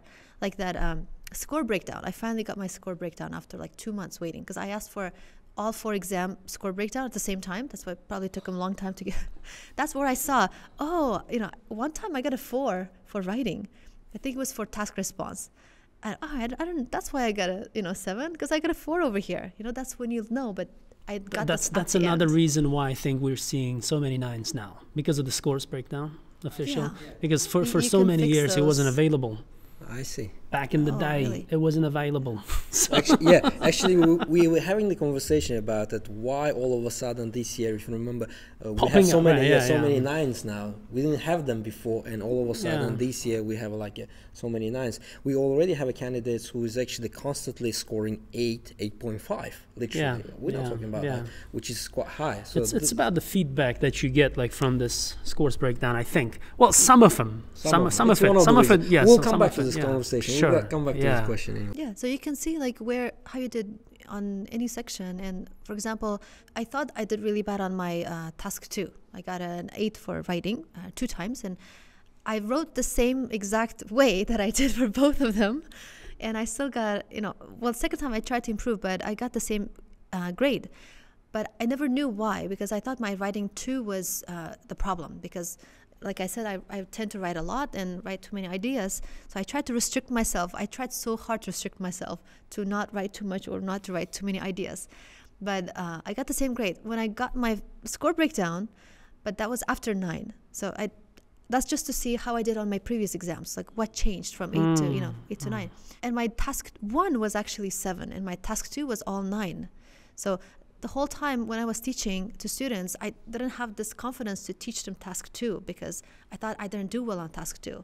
But now I know I should focus on task 1 it for was myself as well. Alisher, actually, when I texted him, he said apply for score breakdown. It's likely that you have problems with task 1. Yeah, because if you remember, in your case it was 9999 and 7777 in your task 1. Yeah, and Alisher said that he had the same problem, and probably I also have the same you issue. told me that you have the same problem, right? That was when I got the news. That was the time I scored 8.5 in writing.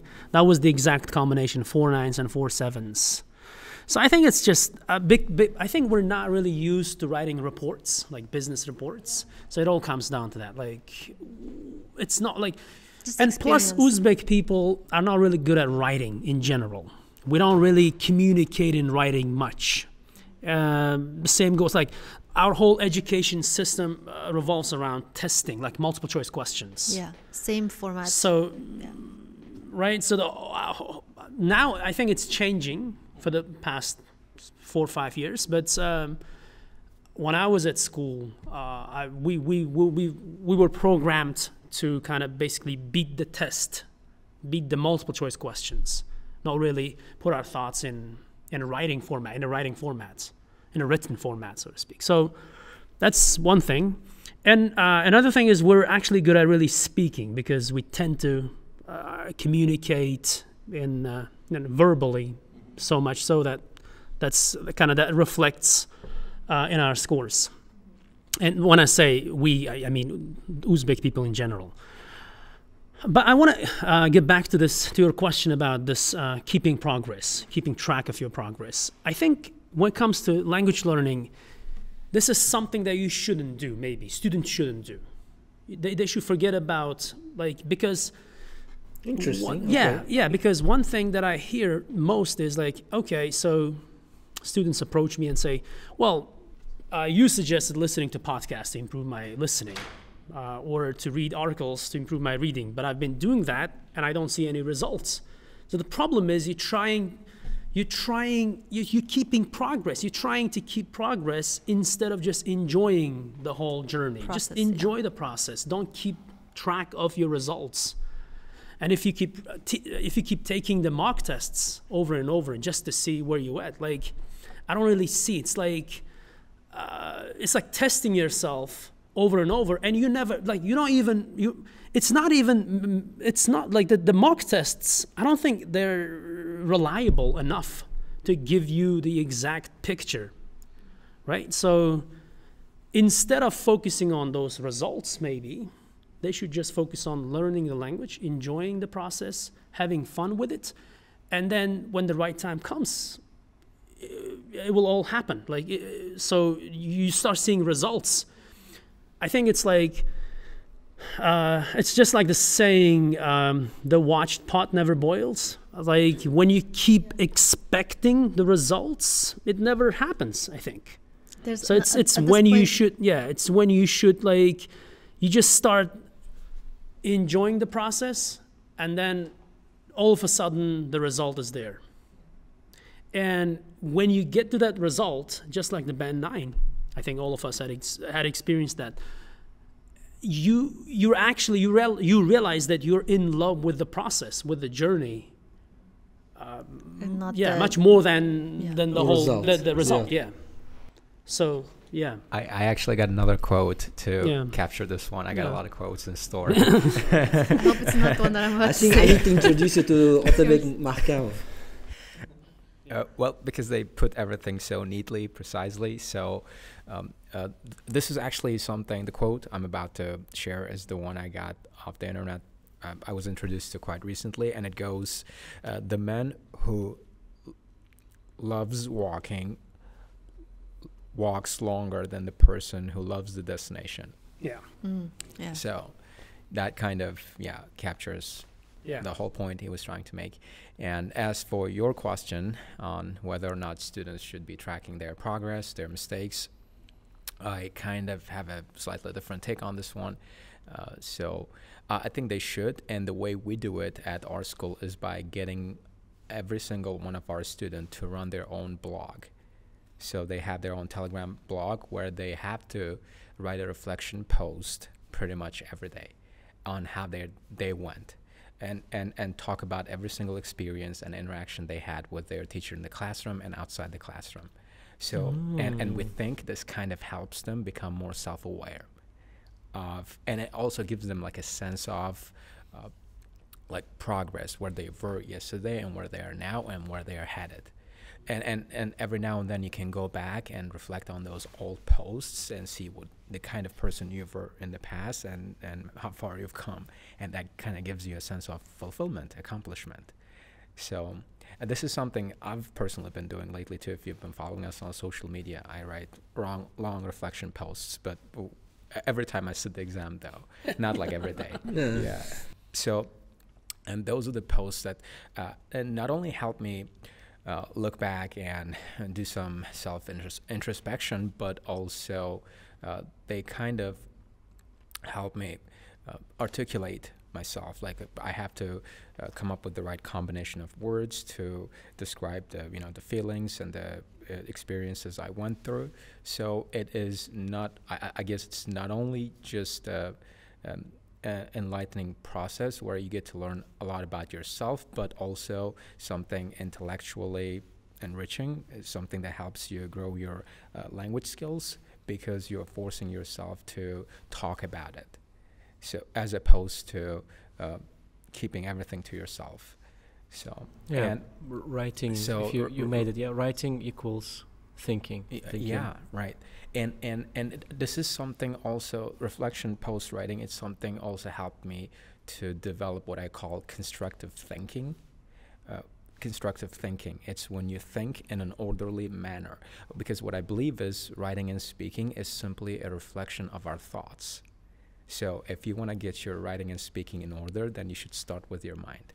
So the way you do that is you have to force yourself to speak and write, and try being logical in your point. So what am I saying? Why am I saying that? How can I best demonstrate it with an example?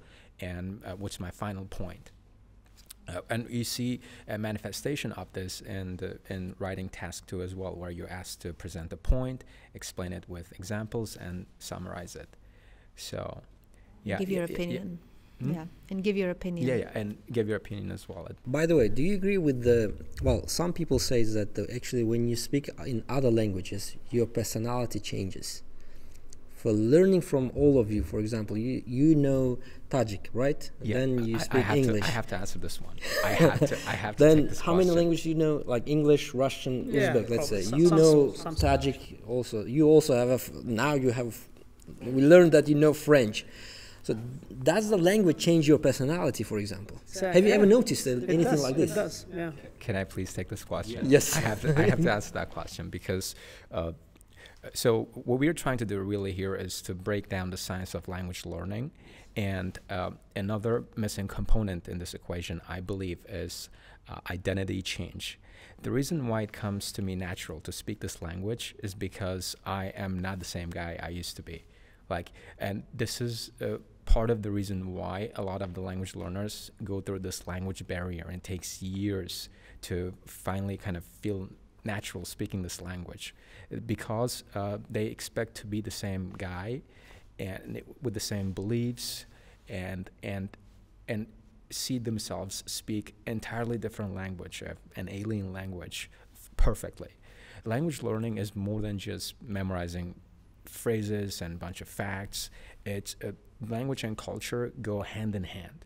So if you want to find yourself one day speaking fluently at a native level, then you have to really expose yourself to their culture and be kind of open-minded.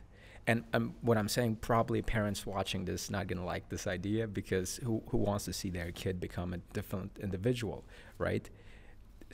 Because that creates that distance. But this is the price you have to pay if you want to learn to speak another language through and through. How about you, Bezos? Do you agree with that? I agree completely, because I think the culture plays an important role when you're learning a new language, especially like when it comes to, I always associate language learning with watching TV shows. TV shows, right? Like, so sitcoms, for example. I love watching sitcoms, and I always encourage my students to do the same, because it teaches you, it teaches you not only about the language, but they make these cultural references, so that you can kind of, you start to see these cultural differences, and you start to see why this particular joke is funny. But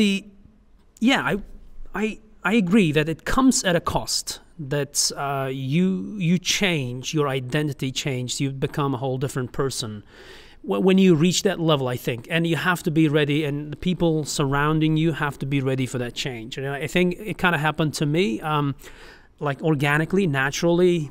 When I spent a year in the States, when I came back, I was a completely different person, because I was challenged. My belief system was challenged. Everything that I believed was completely questioned.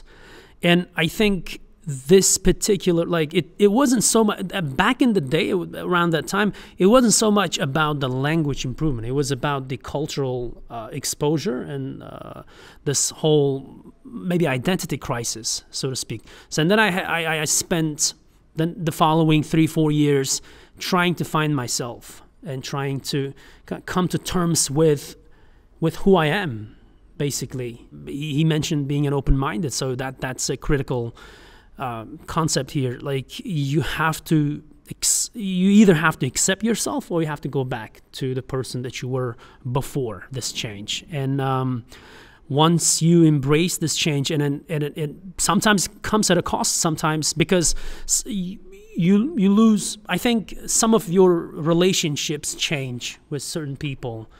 You become, for example, I have so many great classmates, but there's distance because of the way I think, and I just don't have the common language with them. When I say common language, it's not like I speak Uzbek fluently, of course, but we don't share the common language anymore. We don't really, it's like I don't really find those discussions as like stimulating as this one maybe. I see. Or so exactly. Yeah. So you just become a totally different person. And is it good or is it bad? the jury is out. We don't know. Okay, I think Mamura has got the good experience, and maybe she experienced this because she feels like she wants to share something. I do. I actually want to share two things. So to the previous topic, when you said you're saying, I want to say something else too. There's a saying, when you put in the same effort as you've always done, you're going to get the same result that you've always gotten. So to get something different, to get a different result, you have to do something different, right? So especially with IELTS, students who are learning English or IELTS, if you keep, like, for example, taking the same mock test over and over again without stopping, for a pause and saying, okay, how did I do on this mock test? What's my problem here? Which type of question am I missing the most problems on? Then you're going to get the same result. You might do a little better, a little worse, but that depends on, how prepared you are. Yeah, so you got to, add more ingredients to the qazan, right? You got to get some more stuff to the soup to make it more flavorful. So now going back to this question, I think I agree with both of you. It does change a person to a certain level. Like with me, it was a little different than with you, because I learned English not because my intention was to learn English. I learned English because that's the environment that I was in, and I learned it, majburan. It was, I was, it was a necessity. It was a survival thing. Yeah, it was a survival mode, exactly. And I either had to learn English or just struggle in school. So I learned it from the basic level, not with the intention of taking IELTS or learning English, but just because I just wanted to get a good grade in school and just to make it in life. And culture came with it. So culture and language were at the same time, it was put on me. And I had to absorb it and I had to adapt to it, and it was a hard process. But just like you said, when you go out of your environment, like when you go out of Uzbekistan, you start to see the difference between how you were before and how you are after a certain experience has happened to you. So I realized I was changing to a different person in high school, because that's when my English was good enough for me to make friends, friends and to compete with students for college or jobs or whatever. And I was a different person in a way that my perspective was different from before. Like here, and this is the harsh reality, right? The girls in Uzbekistan, most of them, maybe traditionally, maybe now it's not like that before, like that right now. You grow up, you go to school, and then you get married and you have kids and you stay at home, right? Is that still real? Yeah, you become stay-at-home mom. Become a stay-at-home mom, right? And that I never thought about, like, for example, getting married or all this family life when I was in the United States at the time. All I had to learn about was, okay, what are the kids here doing? What do they do that I have to, get into this? There's a river that's going. I had to jump into it and go with it, So I had to jump in and do what they're doing. And what they did was, after middle school, they go to high school. After high school, they go to college. After college or after high school, after college, they have to get a job, right? And after that, they go to master's and then PhD or whatever. So without having a clear goal for why I was doing things, I was doing them just because it was the natural thing to do at the time. But then that's when I realized that what I was doing was different from what was maybe traditionally expected of me or girls. But my parents never meant for us to have this path in life, so they spent so much time and investment in our education. And I thank them for that, and I feel so blessed to have this opportunity, because it changed me into a better person. I really think I became a better person than how I was before. Not just with the language or culture, but just because of the perspective. And when I went to school with people from so many different countries. So it wasn't just, all American students. It was people from China, from Japan, a lot of Mexican students, people from Venezuela, from Cuba. My best friend was Cuban. And I had an Indian friend. So many different personalities, different countries, different backgrounds, ethnicities, different perspectives. And I had to go along with it. And I was one of them. I was the Uzbek student, from this country that nobody knew about. And it was one of my, my intention to kind of introduce my country, to make it part of the river, Uzbekistan is also in this river. It's not, so I was a minority, but so were everybody else. And that's the beauty of living in America. That's beautiful. You learn from different, and like you said, you learn not to judge others, and you should be open-minded. When you have people from different countries, different beliefs, you don't just shoot at them and criticize them for thinking the way they do. right? There's an anthropological concept called cultural centricity. Synchronicity. That's a bit of a mouthful, yeah. It's about when you think your culture is the best, basically, yeah. Like the way you grew up or the way you're taught, your culture, your whole identity, that's the best among all the other cultures. It's like a superiority complex. Yeah, superiority complex, exactly. So we learned that in all those classes, and I think those were necessary for me to take. Those steps were necessary for me to go through, to take, in order to become who I am today. So like you said, watching sitcoms, that's my thing. Yeah? What's your favorite sitcom? The age thing. I love Seinfeld and Friends. Seinfeld is the best. You know, my husband... I'm going to talk about this point. I actually want to talk to you about Seinfeld as well. But it's the father of sitcoms. Exactly. It's the thing you watch to learn about the culture. I don't agree with everything in it, right? Exactly, some things don't really go with our beliefs or, qadriyatlar. But my husband, when he moved to the United States, I had him watch Seinfeld, and he didn't get one joke. Hey, Seinfeld. But I get the joke every time. I'm so happy now. Like someone is actually talking about Seinfeld show. Like I tell him, to understand the jokes, you have to live here a certain amount of time. You have to get the culture. You have to get how people think. It's different from how you think. And when you understand the jokes, you realize you become native. when you get the cultural references, that's when you realize that you're maybe part of that culture. Part of that culture, exactly. Yeah. So going back to your question, check the progress. When you when you watch Friends or any show, any sitcom, you have to learn the language with context. So that's where culture comes in. Culture gives you that context. Yeah. So when students ask me, how can I start learning English? Can you give me some kind of roadmap? And I say, well, start with expressions, right? Like, for example, good morning, hello, how are you? Exactly, yeah. Depends on where you are. If you're at a store, maybe learn some expressions to ask how much a certain price is or to check out something. Like, can you tell me how much this costs? Things like that. Where can I get a card? Things like that. In ESL terms, it's called like functional language. Like this is what you need to functional learn it that way, because you're gonna learn the expression first, and then you're gonna learn where to use those expressions, and it's gonna help because you learn from different contexts, and then when you continue learning, you're gonna kind of fill those bubbles. So you have this whole terminology or the whole ways of having conversations in a supermarket or ways of having conversations in a school setting, in like an educational setting, medical setting, whatever. And you kind of start filling those gaps, connecting the dots. Different situations. And I think that's the best way of learning, because you learn with culture, with the expressions, and that's like the native level, right? Because that's I agree. I completely agree. Functional language. Well, I did my CELTA right after I got my results, the band 9. So that CELTA was an eye opener for me. I did it with them. So that's maybe a little bit of an ad. Yes. Do your CELTA. If you want to teach IELTS, teach English, do your CELTA. Without CELTA, teaching doesn't really make sense, And the thing is, one thing that struck me most, a lot of things struck me most, but one thing that struck me the most when I was doing my CELTA was the teaching functional language or bringing functional language into classroom. When you look at those books like Headway or Navigate or whatever the book that you use in teaching, there's this little box where they teach you these expressions, small expressions. That's what they call functional language.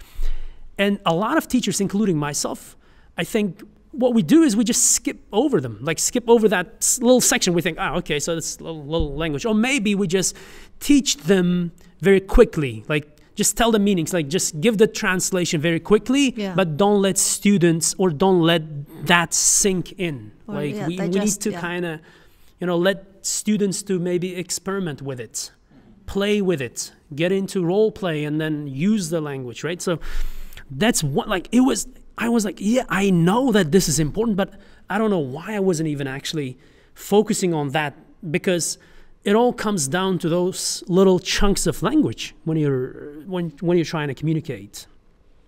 Yeah. So I agree.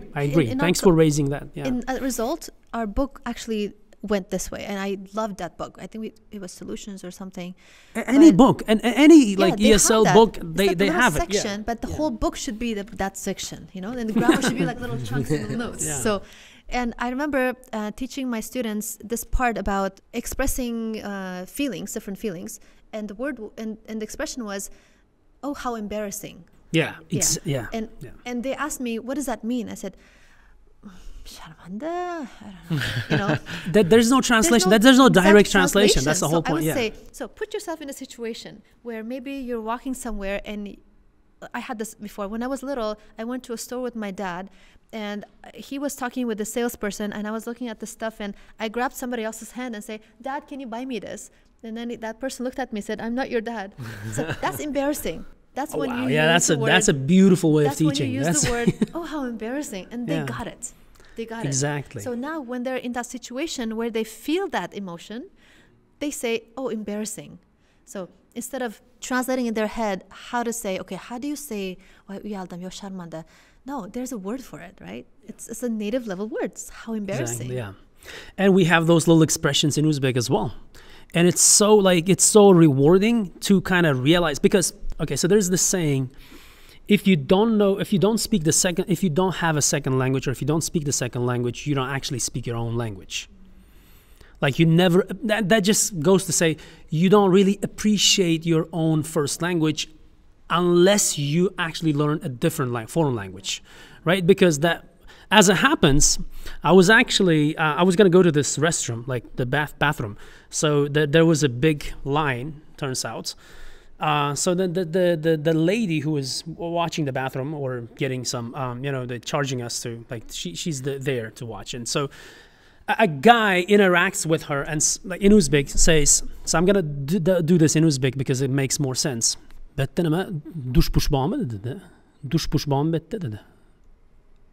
And then first it hit me like, wow, it's like this Uzbek language is like, we always say dush push, oyoq poyoq. So we like nampon is like I don't think there is right? Yeah. Like no, we don't have that in English, I think, right? No. Is there? I don't know. So that was the first. And then this lady from a Russian descent, I think she's from a Russian descent, but I think she spoke fluent Uzbek. She responded, dush nima qiladi. And I'm like, it took me a while to realize, wow, this is the level of a native. Dush nima qiladi. It's like there is no shower. There's like dush nima qiladi, but it's in a way it's this. Like what does the shower do? Right? Yeah, so you can't really translate into English, but it's an expression. Sense. It's an expression in Uzbek that like. Wow, like it was mind-blowing to see this, again, a lady of a Russian descent using that piece of language in response to dushpushbama. And exactly, when the more you learn English, and I'm sure all of you have experienced, the more you realize how rich our own language is. Exactly, yeah. Right? And you learn to appreciate expressions that you can't translate to English. Like I did a video once where I had a hard time thinking of a word for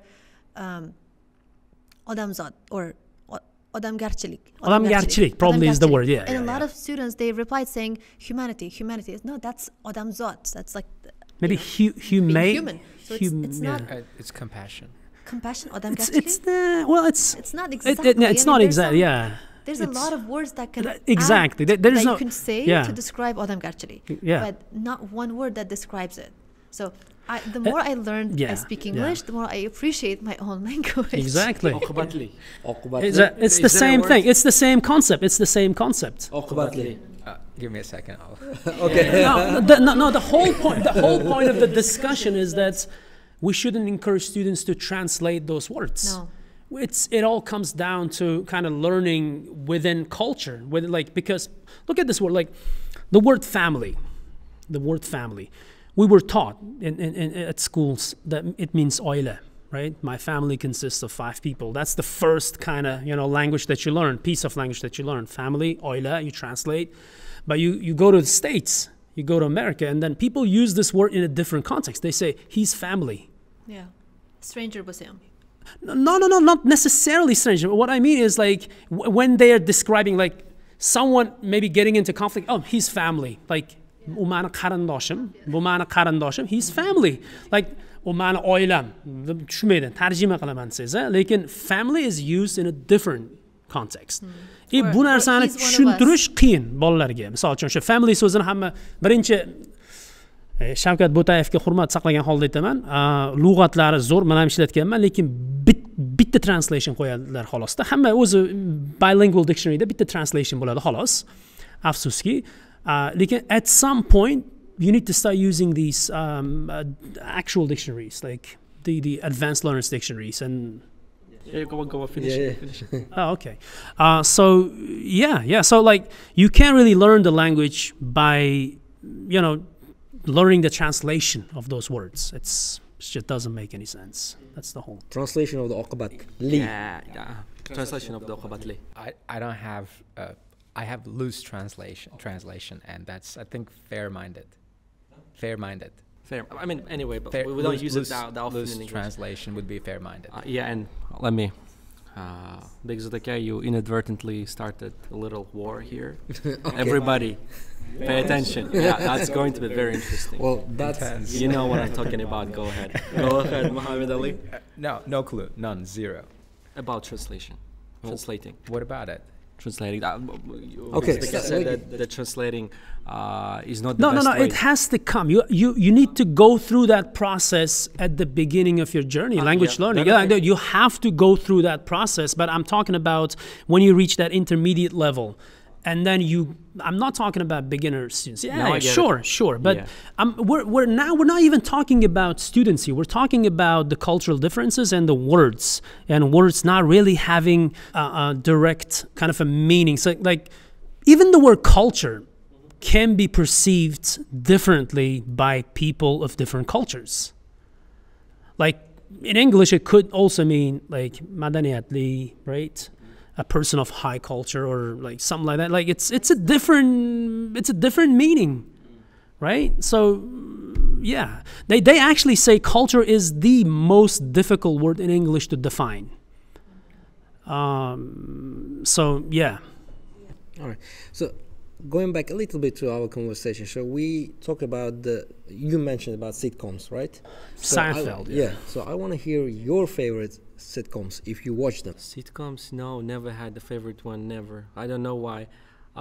I feel like when I was in Russia, there was this Interne, if I'm not mistaken, on TNT, and they had also. I used to watch everybody. Probably people are going to hate me for this. If there are Russian people watching, there was Papины дочки. I liked it. It's one of those. Yeah, it's one of those. No, it's one of those shows. You never watched English. it? Okay, so English.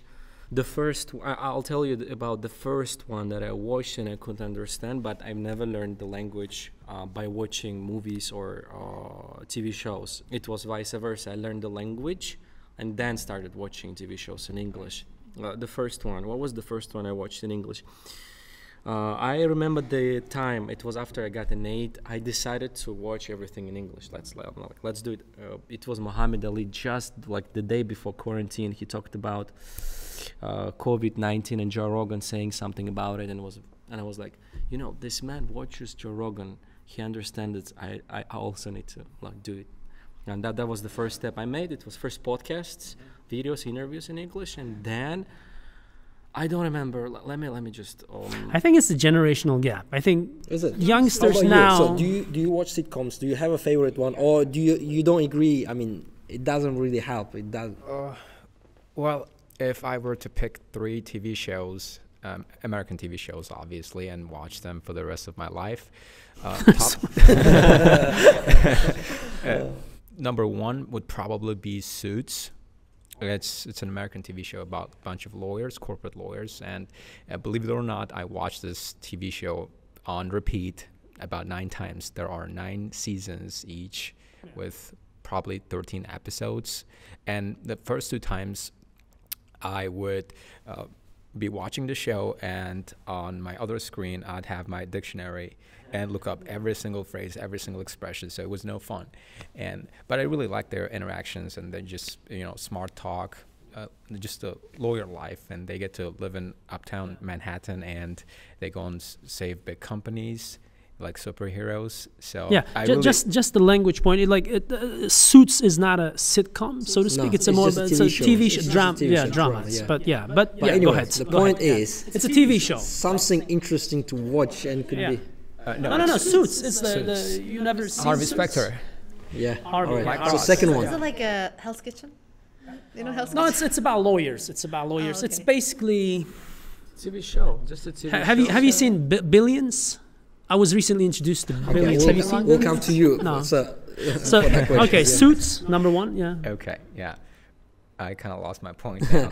So you have the three shows. Yeah, three top One picks. is Number one is Suits. So basically, I'd be watching the show and looking up the words and expressions at the same time. And so the first 2 times I watched the show, it was no fun because I didn't really get the jokes, their jargon. But the third, the fourth, the fifth time, it was a whole different experience. So I really started to get a kick out of the show. So my number 2 pick would probably be Ozarks. It's Ozarks. Yeah, It's Ozarks. it's a Netflix show. It's on Netflix. Yeah, it's on Netflix. But there's age restrictions, so if there are kids watching this, you can't Is it watch 18 it plus? until you turn. Yeah, well, there is some violence and explicit content, so it's about basically Mexican cartel and a guy who launders money for them.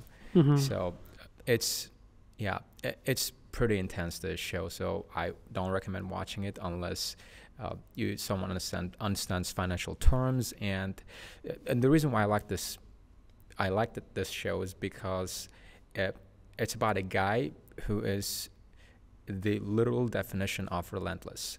He goes through hell to save his family, and I could kind of relate with that, so I couldn't help watching it over and over again. So, and the third one would probably be GOT, Game of Thrones. But this is also adult content, but there's a lot of politics and smart talk, and so these would be my 3 choices. Mamoru, so you don't watch any TV shows? She mentioned Seinfeld.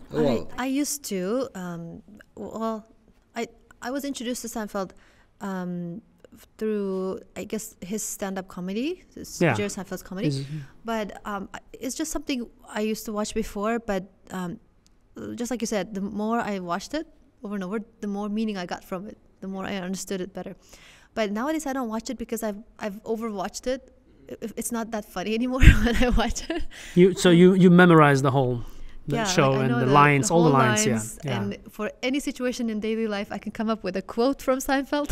Hey, we should probably talk more. We should probably talk more. Who's your favorite character on Seinfeld? Kramer? George. I would say George. George is okay. George.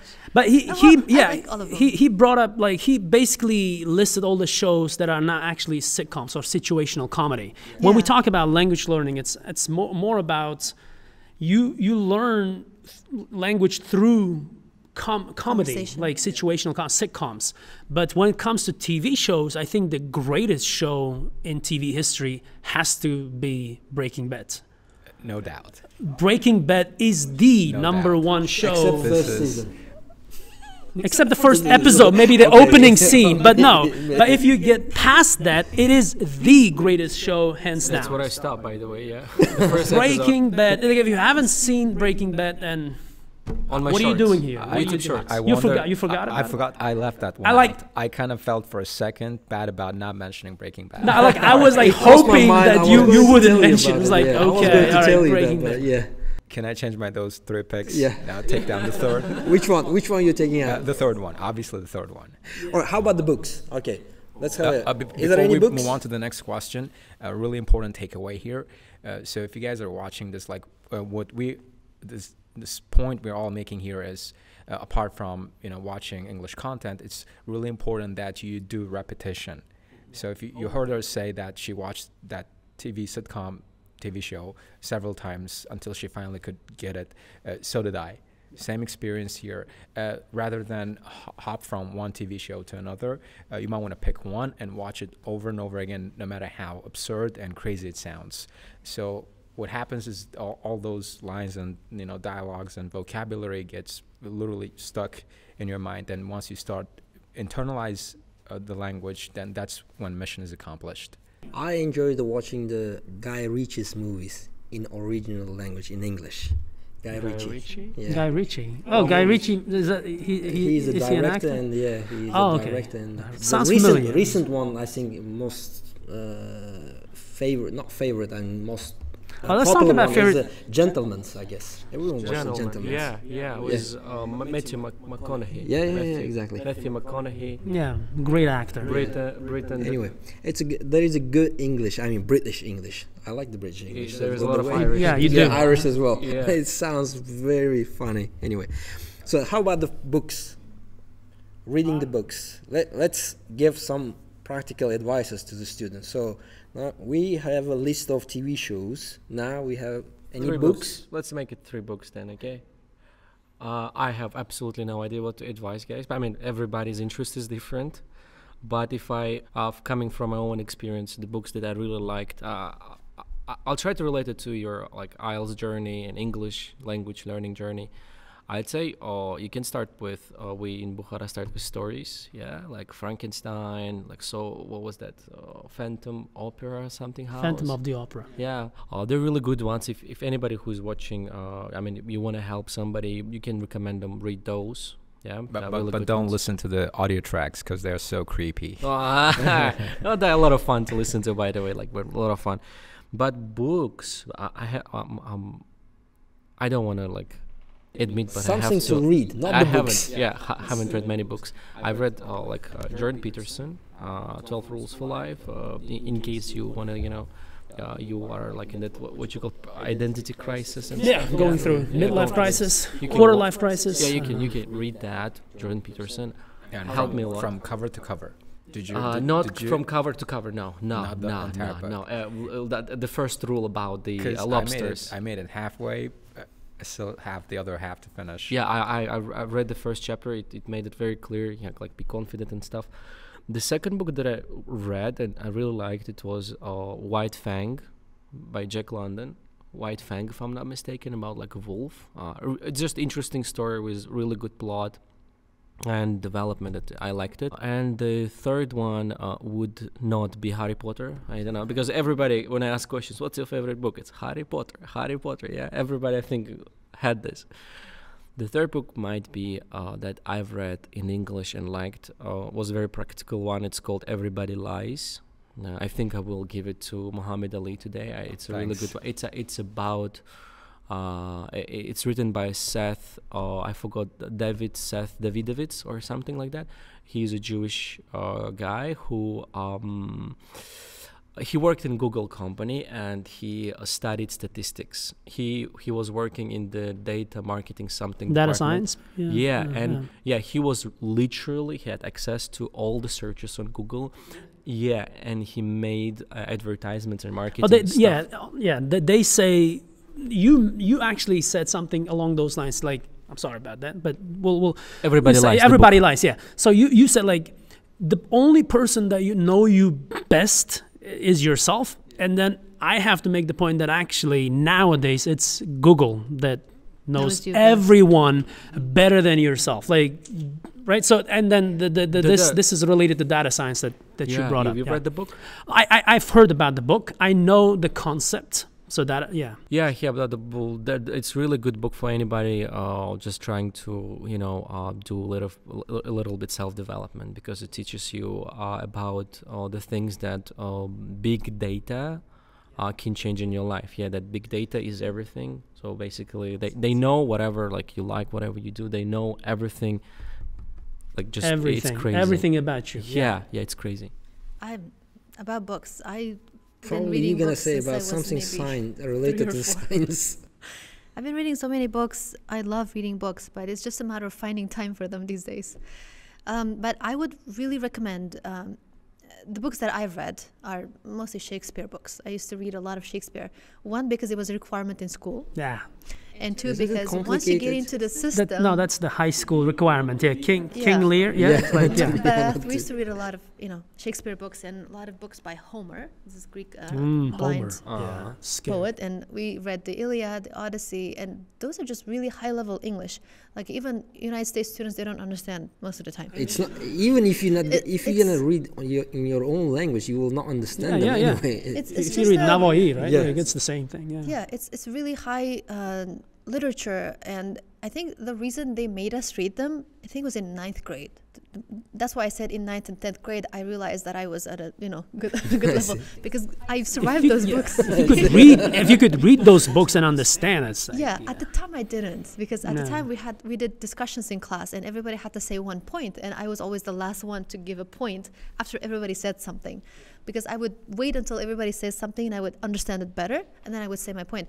But those books, my point is to read books that are challenging to you, not at your level, but maybe one step higher than your level, because then you're really, pushing your comfort zone with reading and you're learning something new, and especially with language.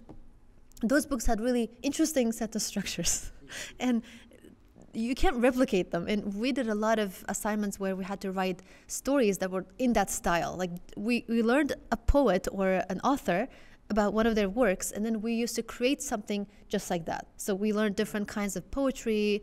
We learned like haikus. We used to write haikus, different poetry. But I really recommend Shakespeare books, and also books that are, like you said, self-motivation, like motivational books. And I really enjoy reading Brian Tracy's books. Brian Tracy. Wow. That guy. He's a trainer, he's a business coach, motivational speaker. He's also a business person. He's very famous.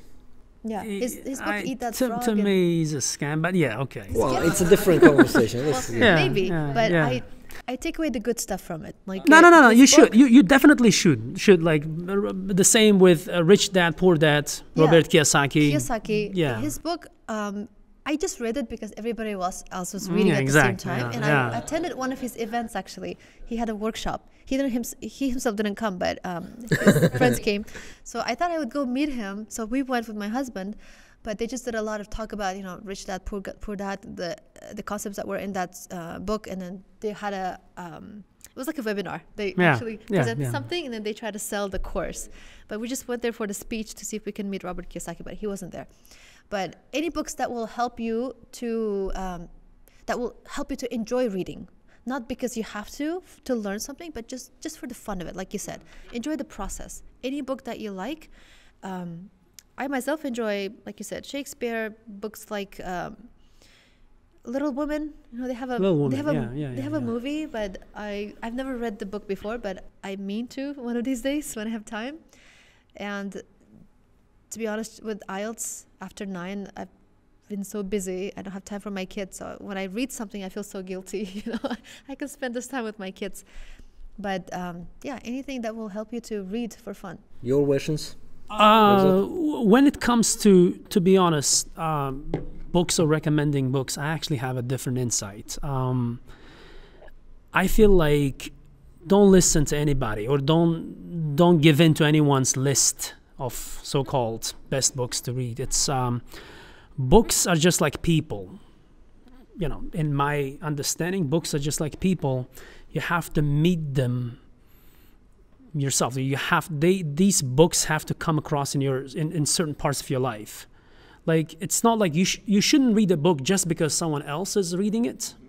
Like, for example, people are really obsessed about like Obama's top 10 book recommendations or Bill Gates' top 10. Yeah. They are reading those books because they're there. Like the level. Obama is there to read, and understand and analyze those books. Maybe, right? Oh, those books speak to Obama because he's there. Like your takeaway from the same book might not be as good as exactly. Yeah. So when it comes to recommending books, I'm like, read anything that comes your way. Read anything that you come across. Not just because someone recommends books. And plus, books to me are an intimate subject. Like the books that you read should be really something that you discuss maybe with yourself or someone with a very close friend, maybe. Like you shouldn't really talk publicly about, oh, I read this book, that book. It's like, so like you're reading those books for yourself, like who cares, right? So, but I do love reading a lot of books. I actually love buying more books than I read, but I do read them as well. But so when it comes to reading books and recommending books, like my thing is like, just read the books that you come across, that come your way, and then you'll have fun with it. Yeah, that's a good point. Like Obama is at that space. He's in that point in his life where those books are important Speak to them. him. Yeah. Right? Yeah. They resonate with those books, whatever is written in those books. And if I recommend, let's say, read Shakespeare, and you say, okay, I'm going to get a 9, let me read Shakespeare. You have to, let things come to you. Exactly. Don't chase somebody else's books, because they've been through steps that led them to that book, and that book mattered to them at that time, and it was the necessary book for them at that time. Like, I read those books because they came natural to me in my classes. Like, I can't recommend somebody to go and read Iliad because they're going to think it's stupid. This is not English, right? It's really different. It's really crazy, Iliad and Odyssey.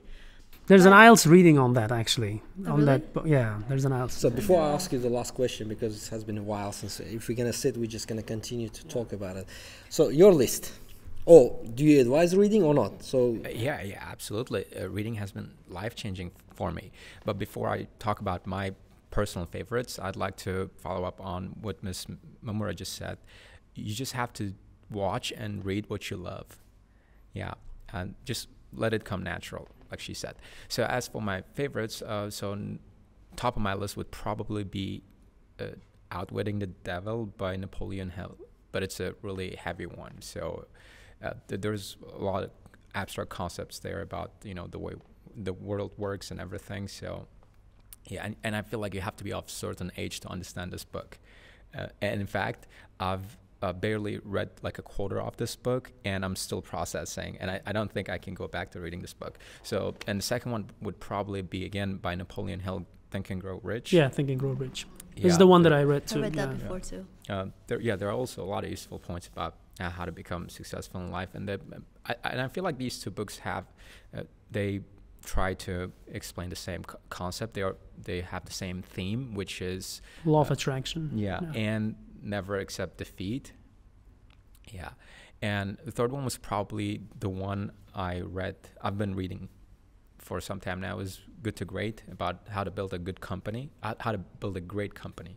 So it basically talks about different companies that went from being mediocre to exceptional ones, and what made them stand out from all other companies who were in the same business and industry. So what I've lately been trying to do is really take all those concepts and implement them. So yeah. My first book in English was actually, don't laugh, was Man in Black. I took it from the British Council Library. I remember it was like a thin book. It was the thinnest. Yeah. Do you remember the books? They just have books from those different like movies. Is this the movie? Man in Black? Yeah. With Sam Smith, or what was his name? Will Smith. Will Smith. Will Smith. So, like 20 years ago, I guess, more than 20 years ago, British Council had libraries all over. Good old days. Good old days. Good old days. Yeah. So if you go there used to be the books of movies. So Men in Black. Was like probably aimed at those like language learners at different levels. Yeah, definitely. So that my first book in English was actually the Men in Black. Men in Black. Okay. Men in Black. All right. So I'm actually gonna go out of my way and maybe talk about the list, because I hear these are the greatest, like some of the greatest books that everyone is mentioning. I'm familiar with some of the Shakespeare books or works of Shakespeare, but I haven't really read them like completely. I'm not sure he mentioned what books did you mention? Everybody Lies. Everybody Lies. Yeah, I understand. I'm familiar with the concept. I haven't read the book again, but Napoleon Hill. I'm really big fan of Napoleon Hill. I think he's the father of this self-development authors. It goes back to the 30s.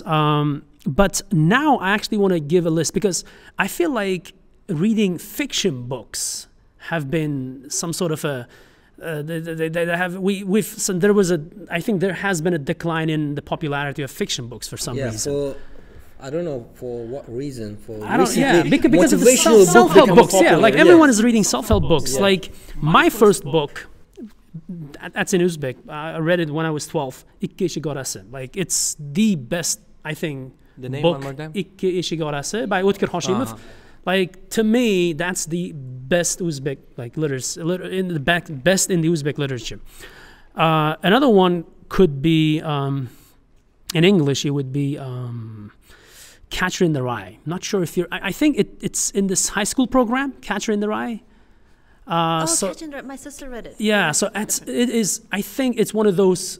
It's the most controversial books of all time. Catcher in the Rye. I saw it in the movie. Like I think Brad Pitt was like holding it in the movie, reading it. Oh yeah, it's the book that's most discussed and debated. Catcher in the Rye. Yeah, and I forgot the third one, but yeah, Alchemist. Alchemist is probably another one that I would highly recommend. Again, I wouldn't really recommend, but Alchemist is the one that spoke to me at a certain age. Catcher in the Rye took me by surprise, and not like I was mind blown. Utkan Hashimov, like he's the best. He's the best. One more book, about Catcher in the Rye. It was the book called 1984. 1984, very similar, George very similar. Orwell. Yeah, George Orwell. Amazing book, like great, opens, very eye-opening. So, the last question, which I really want to. So, every time when I have a guest, we ask the question. I ask about who influenced you, who was the about turning point, what we discussed earlier. So I want to hear the story where you have influenced the other people. Have you changed the other people's life? Do you have someone in your life you can remember telling them that this is why I've done it? Or probably by teaching them English, teaching them IELTS or anything else. Can you share that experience? Can you tell us a bit? Yeah, who wants to start? I don't know. I think Muhammad Ali can speak about me. I'd say, again, he said that pick me. I also don't really like idolizing, what you call, I think fanatism is on the rise right now in Uzbekistan. Well, because after I got 9, some of the guys in my comment section, when I answer them, you know what what the first response is? That you made my day. A 9er responded to my message. I'm like, come on, man. I'm a man like you, and I just don't want to idolize anyone, but I'd say Muhammad Ali, not the boxer, no, the teacher. I learned a lot from Muhammad Ali. I changed the way I teach. I observed some of his classes. I liked them. There's a lot more, of course, depths in you than just you being a teacher, and I've learned a lot from you. Yeah, so I'm really you can talk about you can talk about me. Yeah, I changed the way I teach, and I changed the way I do some of the things in my general life. Sorry, I didn't quite understand the question. Are we talking about our memorable, successful stories? How you influenced other people? You influenced. You influenced other people. Well, can you share any interesting story about it? A laundry list of people I could talk about, but all right. So why don't I instead talk about the general concept I use when mentoring people? So I think the problem with a lot of the young people these days, they and it's just not young people. Sometimes it's often the case with adults. Sometimes it's the case with adults as well.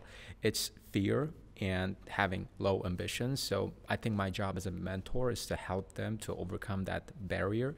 And so the way I do it is, and it's probably going to sound a little controversial, but what I tell them is what we are doing in the classroom is not just learning a foreign language. We are literally saving the universe. And here's my explanation to that. What I tell them is each and every single one of us, there is a part of universe in us. So like every decision we make and every word we say has a rippling effect. So what I tell them is no matter how insignificant and small they think, their actions, their decisions in life and what they choose to do with their life can have profound impact, not just on their own life, but the lives of many other people.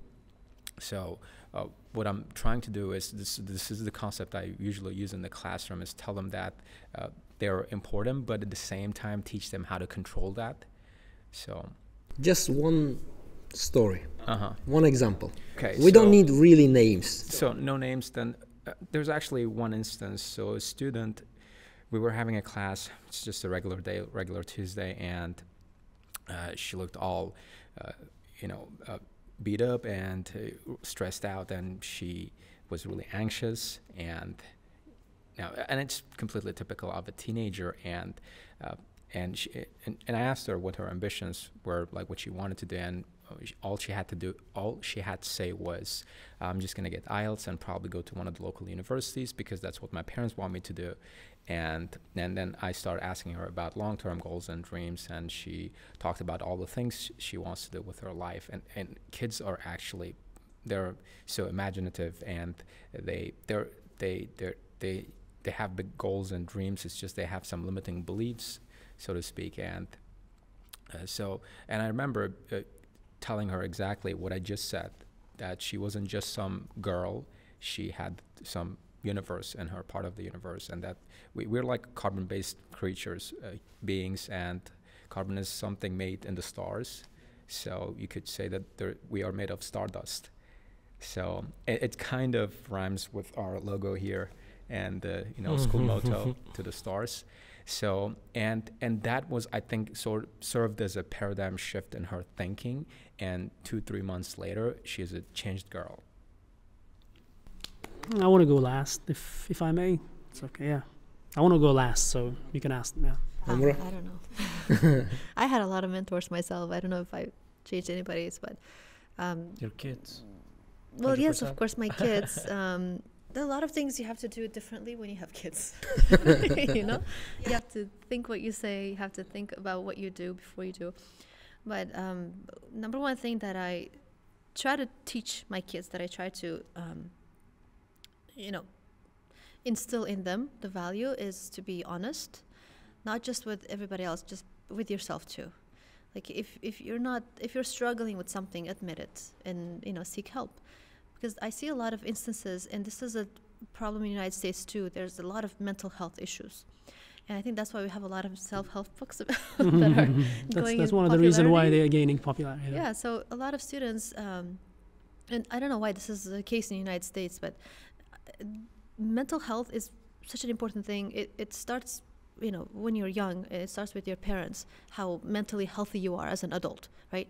So if you are shown the right way, or if you're guided in the right direction with the right words, with the right reinforcement, positive reinforcement, and the right encouragement, then I think you're going to become a pretty healthy adult, when you're older. But if you go through some trauma and you don't know how to deal with it, and if it's still an issue with you today, then something happened along those lines where you couldn't, put 2 and 2 together, and you still have that connection lost.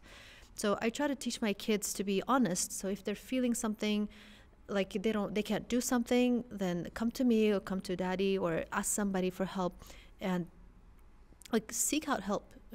Like that ego thing. Don't have this belief that you're strong, that you can do it yourself. Yes, you will get to that level at some point, but before that you need to learn from others. So with my students, I have a lot of students, they message me on Instagram. They say, Miss Mamura, I want to do this, but my parents said I can't do this because there aren't many girls in this field, for example. I'm not going to name anybody, but they asked about a certain field where it's mainly male-dominated field. So I said, well, go for it. Why not? There's always the first person to do something. It's not about what other people think you should do, right? Of course, to a certain degree, where your parents know you, maybe know your weaknesses or strengths, and they say they can advise you, like, why don't you try doing this, right? Because they know your personality. But at the end of the day, it comes down to what you think you can do and what you are willing to do to get to that point. So if somebody says you can't do something, like the way I do is when somebody tells me I can't do something, I go and do that. And I prove them wrong. And just to show, not to them, but to myself, that, this is possible. It's something they can do. So same thing with IELTS 9. What it gave me, the number one thing that it gave me was confidence in teaching my kids that go for what you want to do. Before, if I couldn't do it, if I just stopped at 8.5 or 8, then I can't tell my daughters to pursue your dreams, to the end, until it makes you happy, until you can become the best person that you can be, till you reach your potential. If I don't do that myself, if I don't, show that in my own actions. So whatever I say has to align with what I do and what I teach. So that also reverberates in the classroom, where I apply the same techniques that I do with my children to my students. So I guess it's a way of motivating them, because my goal is to motivate them to not just pursue IELTS to get a high score, but to anything in life, especially for women, for girls. Because I have a lot of students that say, Miss Mamura, I have 3 kids, I'm also home, I haven't studied for English in a long time, and I want to start again because you inspired me. I said, well, continue, don't let me be your inspiration, but yourself, your story is your own inspiration. Follow that and, see what you can do. There's nothing stopping you except yourself, right? Your beliefs. Jahangir, anything else to add? I'm afraid I might not have anybody in mind in particular whom I have personally influenced and they changed the trajectory of their life. There is a person I hope I positively influenced.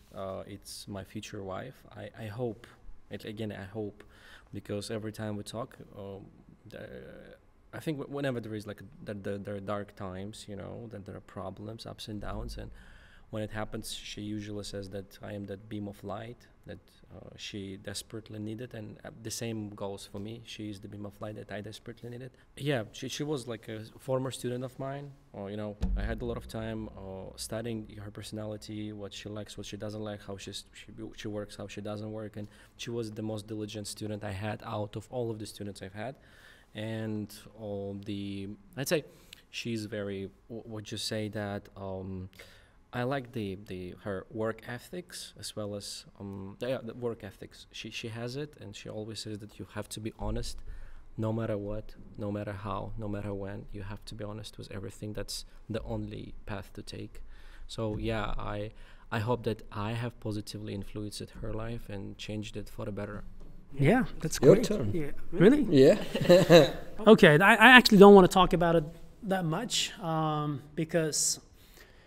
So I'm just going to quote a song maybe. And I feel like, again, goes back to our discussion of how IELTS obsession, whether for the better or worse, came into existence in Uzbekistan. How people are really crazy about IELTS, taking the IELTS exam or trying to get 9. Now it's been this way for so many years that we forget. So I really don't want to talk about this that much, but I'm into raps, like the gangster rap or the diss songs. So I really love, this is something that I think again, this is a generational thing. I grew up with Eminem. I grew up with Eminem, yeah. Which song are you talking about? The GOAT, yeah. But no. I actually want to talk about someone else. I actually want to quote someone else. It's Nas. It's another rapper. So are you into rap or not no? Exactly, yeah, okay. no. I heard about Nas the guy. Ether. That's the song Ether. It was a diss song targeted at Jay-Z. There's a line in the song that I think I closely identify with. In a way, again, I feel I take pride in this in a way that I have maybe to some extent inspired others to challenge themselves to go the extra mile. So the Nas in his song Ether says, name a rapper that I ain't influenced. Name a rapper that I haven't influenced. So that's pretty much the line that I think. that was it. That was a mic that's drop. it. That was a mic drop. Yeah, it was. No. It was the point. But again, this is something that I feel like, yeah, and it's not targeted at anybody. It's it's the industry, it's the competition, the competitive spirit. It's it's what we have now, in the IELTS fields, and I don't really think it's a positive thing, to be honest. Well, I'll take it from, my understanding of that will be a little bit different. You just need to be person who you are and live your life as it is and be an example to other people instead of trying to do or prove to someone else. Just be honest, man. Be the right man and do the right things. Exactly. That's it. And I think honesty is the most important things in the life, because without honesty, without trust, I think there is nothing you can build. In your life. Anyway, so guys, gentlemen and ladies, thank you very much for coming today. It was very interesting. The thing is, when we started this project, to be honest, I didn't see much potential about this conversation and everything. But now I start enjoying it. You know why? Because I have an opportunity to speak with the different intelligent people who actually has got a lot of things to share with other people. Likewise. With other people. And when I see that where all these people at the same level, or let's say at certain level, we think the same way, we share this common values, I really, really like that something different, something good can happen in the future anyway. So thank you very much for all of you being good teachers, being the good people, being the influencer, being the people who motivate the other people anyway. So thank you very much. Before we wrap up, just one more time, thank you to Akmalika for organizing, bringing us all of us together, because some of us, come a long way from different place. That's a double thank you. This is like a Marvel DC crossover. When you bring characters from different universes. This is what it feels like. I'm like actually thank you for Sherzad, to be honest, because the Sherzad is the one who actually coordinate these kind of events. So thank you very much, Sherzad, for your effort, for your time, and he always pushes everyone. 2 weeks ago, actually, I came here for a random reason, and that's how he actually asked for my opinion whether it was a good idea to do this, and I'm like, why not? It's great to, but that turned out to be really great. Thank you for inviting. Thank you guys. I also want to thank you for organizing. This is for Sherzad for IDP, and I just hope I got a lot of inspiration from all of you, from your stories, from how you achieved, what you've achieved, and you've all come a long way. It's very inspirational for me, and I hope this will inspire other students too. So no matter where you are in your life, whatever you want to do, like whether it's fitness or whether to overcome obstacles, going through whatever, you can do it. You need to come out from the other side stronger, not be in competition with others, but be with yourself, with your old self. Like every day is a fresh start, right? So thank you. Thank you very much. I think next step is going to be when we're gonna create kind of community or association of the teachers or something like that, where we actually not band 9 teachers, not just only band 9, just teachers, English teachers. I think there's enough people now to establish a community. I once did it with 8.5 holders back in the day when there were very few of them. Now we actually have a group that has been dead for so long time. Like why not start a band 9 community? We can. Okay. All right. Thank you one more time. All right. Everybody.